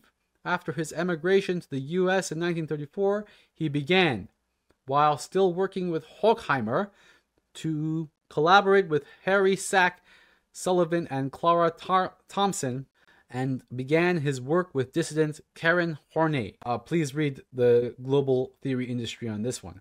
In 1943, Horney prevented him, as a lay analyst, from joining her newly founded institute. He then allied himself more firmly with Sullivan and Thompson to found the William Allenson White Institute in New York, where he taught ever since, the home of interpersonal psychoanalysis. This institution, along with Theodore Reich's NPAP, National Psychological Association for Psychoanalysis, became a refuge for non-medical analysts like Fromm. Importantly, however, Fromm regarded himself as a Freudian, especially when the name C.G. Jung came up. Despite his extensive later critiques of Freud as authoritarian and his claim by 1937 that the unconscious was structured more by relatedness and culture than by sexual instincts, that's kind of, I'm saying despite his Jungianism, he found Freud's central insight that most human motivation remains unconscious to be incontrovertible. We might even regard him as the first relational psychoanalyst, but he would have surely responded that this honor belonged to Ferenczi. Fromm. So Fromm's exclusion from the IPA, as recounted in detail Paul Rosen, and more compactly by Rainer Funk, dope name, and George Hogginson, counts as a horror story easily to be confused with the forms of silencing within totalitarian regimes. Of course, the story begins in the Nazi Zeit, but it does not end there. By early 1933, Hitler came to power. 2/3 of analysts loyal to Freud had already left Germany, most notably Max Ettington, founder of German Psychoanalytic Society, Deutsche Psychoanalytische Verein for Palestine, and Hans Sachs for Boston. Only Aryans, Felix Bohm and Karl Müller, Bolshevik, were left to try to keep the DPV within the IPA, communicating constantly with Ernest Jones in Britain and Anna Freud in Vienna. At first, they all tried, while all remaining Jewish analysts, except Edith Jacobson, imprisoned by the Nazis for her refusal to break patient confidentiality. Left Brecht, 1988. Non-Aryans had lost even civil rights. Even after Matthias Göring, cousin of Hermann Göring, took over the DPV, Freud himself encouraged Bohm and Müller Müller to keep psychoanalysis going in the Third Reich, just as long as they kept out revisionists like Harold Schultz Heinck, a Gentile married to a Jewish woman, so only temporarily protected anyway, and William Reich. Interesting. Better to have the National Socialists control psychoanalysis than to permit dissidents or leftists. Jones wrote to Anna Freud in July of 1936 about Göring, a cousin of the famous addict. I mean, you can see that Hitler was also did all of these cocaines. You can see there's a video of him tripping or fiending or whatever. It was easy to get on excellent terms with Göring, who is very sympathetic personality. We can easily bend him our way, but unfortunately, so can other people. And this is interesting. Summarizing this non-thinking that Arendt talks about is present right there. Summarizing this context for Fromm's expulsion from the IPA, I quoted at length from the historian psychoanalysis Peter Löwenberg. So this is interesting. So although the IPA wasn't expelling the Nazi regime, it was expelling Fromm. Freud was clearly more interested in preserving the organization and presence of psychoanalysis in the Third Reich than he was in the dignity and self-esteem of the Jewish colleague or in the conditions that are necessary for psychoanalysis to function as a clinical therapy. Again, this is understandable if we can look at the full context of what's going on. It is painful and mortifying to read the record of how the leaders of an honored institution, in order to save the organization and promote the careers of new successors to leadership, humiliated and cast out a large majority of its members to accommodate to totalitarian state. This is like another version of Arendt's calling out of the Jewish rabbinic people, because Freud is one of these rabbis here. That a scientific, quote-unquote, or for that matter, a humanistic, quote-unquote, society would exclude qualified members for ethnic, racial, religious, or other intrinsic grounds for sake of the existence of the institution defies the autonomy of science from political ideology and the morality of valuing individuals, which is the humane, liberal essence of psychoanalysis itself. Perhaps you have a high perspective of psychoanalysis, and you're not really talking about the contributions that those insane experiments had done to the field, and then afterwards how all of these Nazi scientists were accepted into the CIA and so forth. Fromm, who had joined the DPV from the emigrating 1934, soon received a letter from Müller-Buschenwink asking for his dues. Short of funds, Fromm said he would pay in installments, but then in 1935 wrote to ask Müller-Buschenwink, who forwarded Fromm's letter to Jones in London, about the rumor that Jewish analysts had been excluded from the DPV. The DPV, as a result of the July 1936 agreement between Jones, Brill, Müller-Buschenwink, and Bohm, continued to be a member of the IPA and became part of the Göring Institute. The DPV celebrated Freud's 18th birthday, but no Jews were allowed. In his usual evasive style, Jones wrote to Fromm, Dr. Müller-Buschenwink forwarded to me your letter of compliance considering the resignation of the Jewish members. It is not literally true that they have been excluded, but after a considerable discussion in Berlin between them and their colleagues, a discussion at which I also was present, they subsequently decided it would be in everyone's interest for them to send in their resignation. It was plain to me that there was no alternative, and indeed I may tell you that I am daily expecting to hear the whole German society itself being dissolved. As regards the question of communicating with you, you will doubtless understand that it is far from easy to write from Berlin. There also appears to be a misunderstanding in the matter of which I am more to blame than Dr. Müller-Buschenwink. They assumed that I would notify the German members living abroad, whereas this was not quite clear in my mind. I noticed those in England and evidently thought this would suffice. You are the only other member in this category, and I had thought that you were now a member of the New York Society. Jones, knowing that as a lay analyst, Fromm would have had difficulty joining an American component society of the IPA, then offered him Nansen, or direct membership, that is something analogous to a Nansen passport for refugees, with membership not dependent on belonging to a component society. Fromm accepted, and Jones immediately confirmed his membership in the IPA in 1936. The next episode, reported by Rosen, occurs after the war. Fromm, living and teaching in Mexico, discovered in the early 50s that he was no longer listed as a direct member of the IPA. Again, I want to talk about, for a moment, because I want to connect this all to the modernity, is Bell Hooks loves Erich Fromm, and my whole thing about all about love, just all about the death of love, I keep saying, that's directly related to all of this stuff as well. I would greatly appreciate it. So he wrote to, this is Fromm talking, so I'm not going to talk like that. So I'm going to talk like this. I would greatly appreciate it if you would be so kind enough to for me on the following question. I have been a member at large of the International Psychoanalytic Association since about 1934.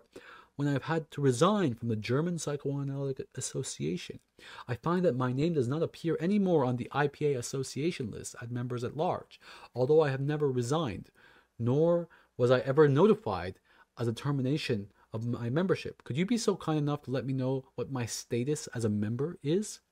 Eitler replies, a study in Kant and dissimulation begin as follows.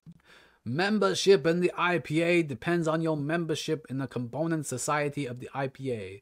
You are listed as a member Washington Psychoanalytic Society, which is not itself a component society of the IPA, but is an affiliate society of the American. Such a bureaucratic bullshit. She follows by saying that the old DPV no longer exists, not true and irrelevant to Fromm's question. Membership at large in the IPA may be acquired in exceptional cases, but those who were previously members of a component society of the IPA, a number of lay analysts in this country who are not members of the American Psychoanalytic Association, APA, but who reapplied for membership in the IPA, were willing to be screened by the Joint Screening Committee of the International and American Associations. Oh God. It's getting Kafkaesque. This committee was established in the Congress of Amsterdam in 1951 in order to help appraise of foreign lay analysts for reinstatement of their membership in the IPA. It consists of 3 ex officio members: the president of the American Psychoanalytic Association, the chairman of the board on professional standards of the American Psychoanalytic Association, and a member of the Central Executive of the International Psychoanalytic Association, who is a member of the American Psychoanalytic Association. At present, applications for reinstatement should be sent to me as chairman of the Joint Screening Committee and should include a detailed curriculum vitae, including our present activities. I hope that this gives you the information which you have requested. We may note several aspects of this response. It does not explain how Fromm came to be dropped from his at-large membership. It does not acknowledge his already substantial contributions to psychoanalysis and related fields. It more than hints that there would be prejudice against him, both for being foreign and both for being a lay analyst, and it suggests that someone with extensive training and achievements will have to start all over to document them. Fromm called her out, asking her to state clearly what the IPA and or she was doing. I take it clearly that if I want to continue my status as a member at large in the IPA, I would have to present the application for reinstatement. Before I make a decision, I would very much like to understand the situation a little bit better, and I would greatly appreciate it if you could enlighten me on the question of what is meant by a screening of previous analysts, previous members at large. Does it mean that it is considered that they lost their status as members at large and that the screening amounts to practically a new application for membership? Or if not, according to what principles is such a screening carried out? What For instance, the fact that my psychoanalytic views do not correspond to the views of the majority be one of the factors to be taken into consideration at the screening and the reason for denial of membership. I have to confess even to an ignorance concerning the principles governing the American Psychoanalytic Association with regards to the acceptance of members. Is there any rule as a matter of principle the American Association excludes all non-medical analysis?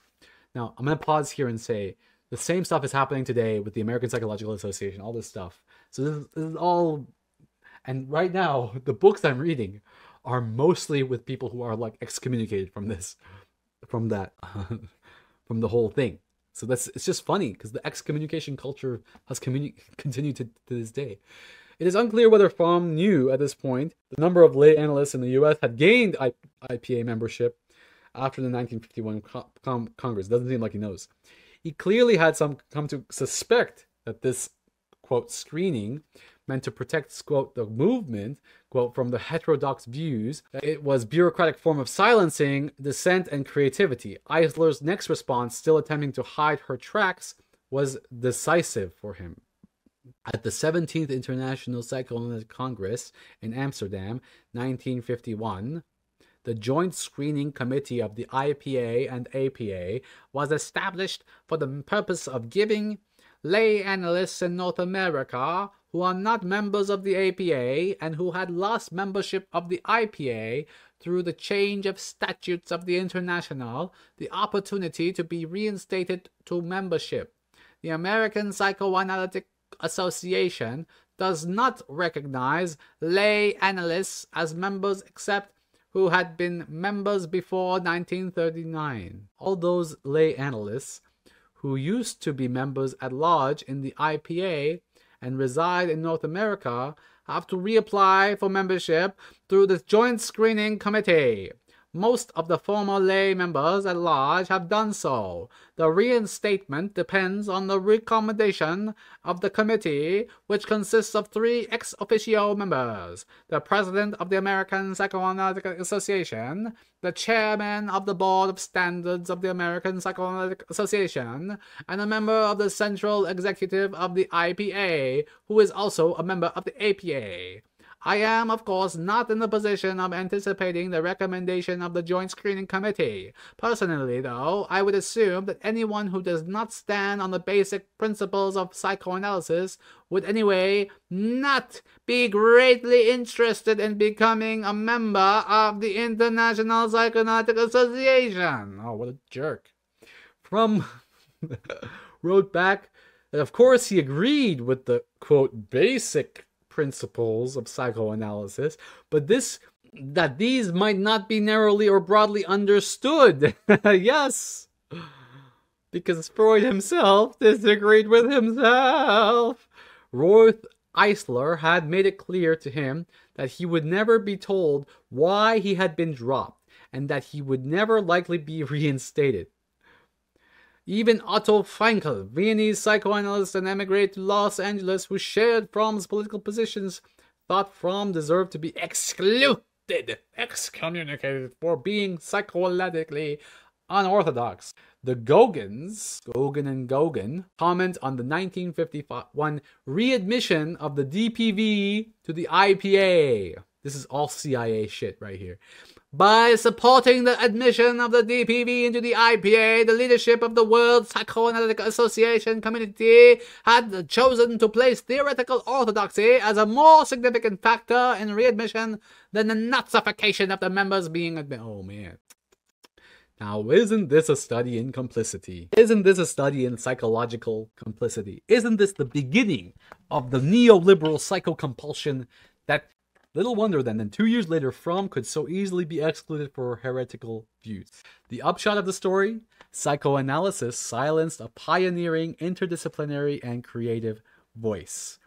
Within Erich Fromm speaking at the IPA and writing in the psychoanalytic journals, we might have arrived at the ethical turn decades earlier, challenging the isolation of clinical work from the cultural, social, and ethical political context in which it tries to understand human suffering.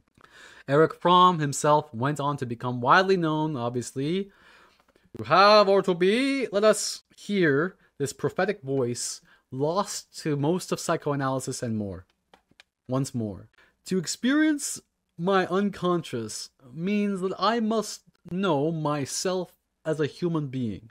That I know that I carry within myself all that is human. That nothing human is alien to me. That I know and I love the stranger because I have ceased to be a stranger myself. The experience of my unconscious is the experience of my humanity, which makes it possible for me to say every human being, I am thou. Martin Buber here. I understand you in all your basic qualities, in your goodness and your evilness, and even in your craziness, precisely because all this is in me too. Not only clarity and tolerance in general to my fellow man follows from this experience, but specifically the capacity of the analyst to understand his patient. He may know a great deal about a patient, but he will never know him, understand him, only when he was found in himself, even though in a larger degree all the tendencies and desire he tries to discover in his patient's unconscious. Now, this is amazing, because the same things that have happened to Fromm becomes the new Israel, and then the same kind of things happen to the new generation of people as well. That's what's interesting.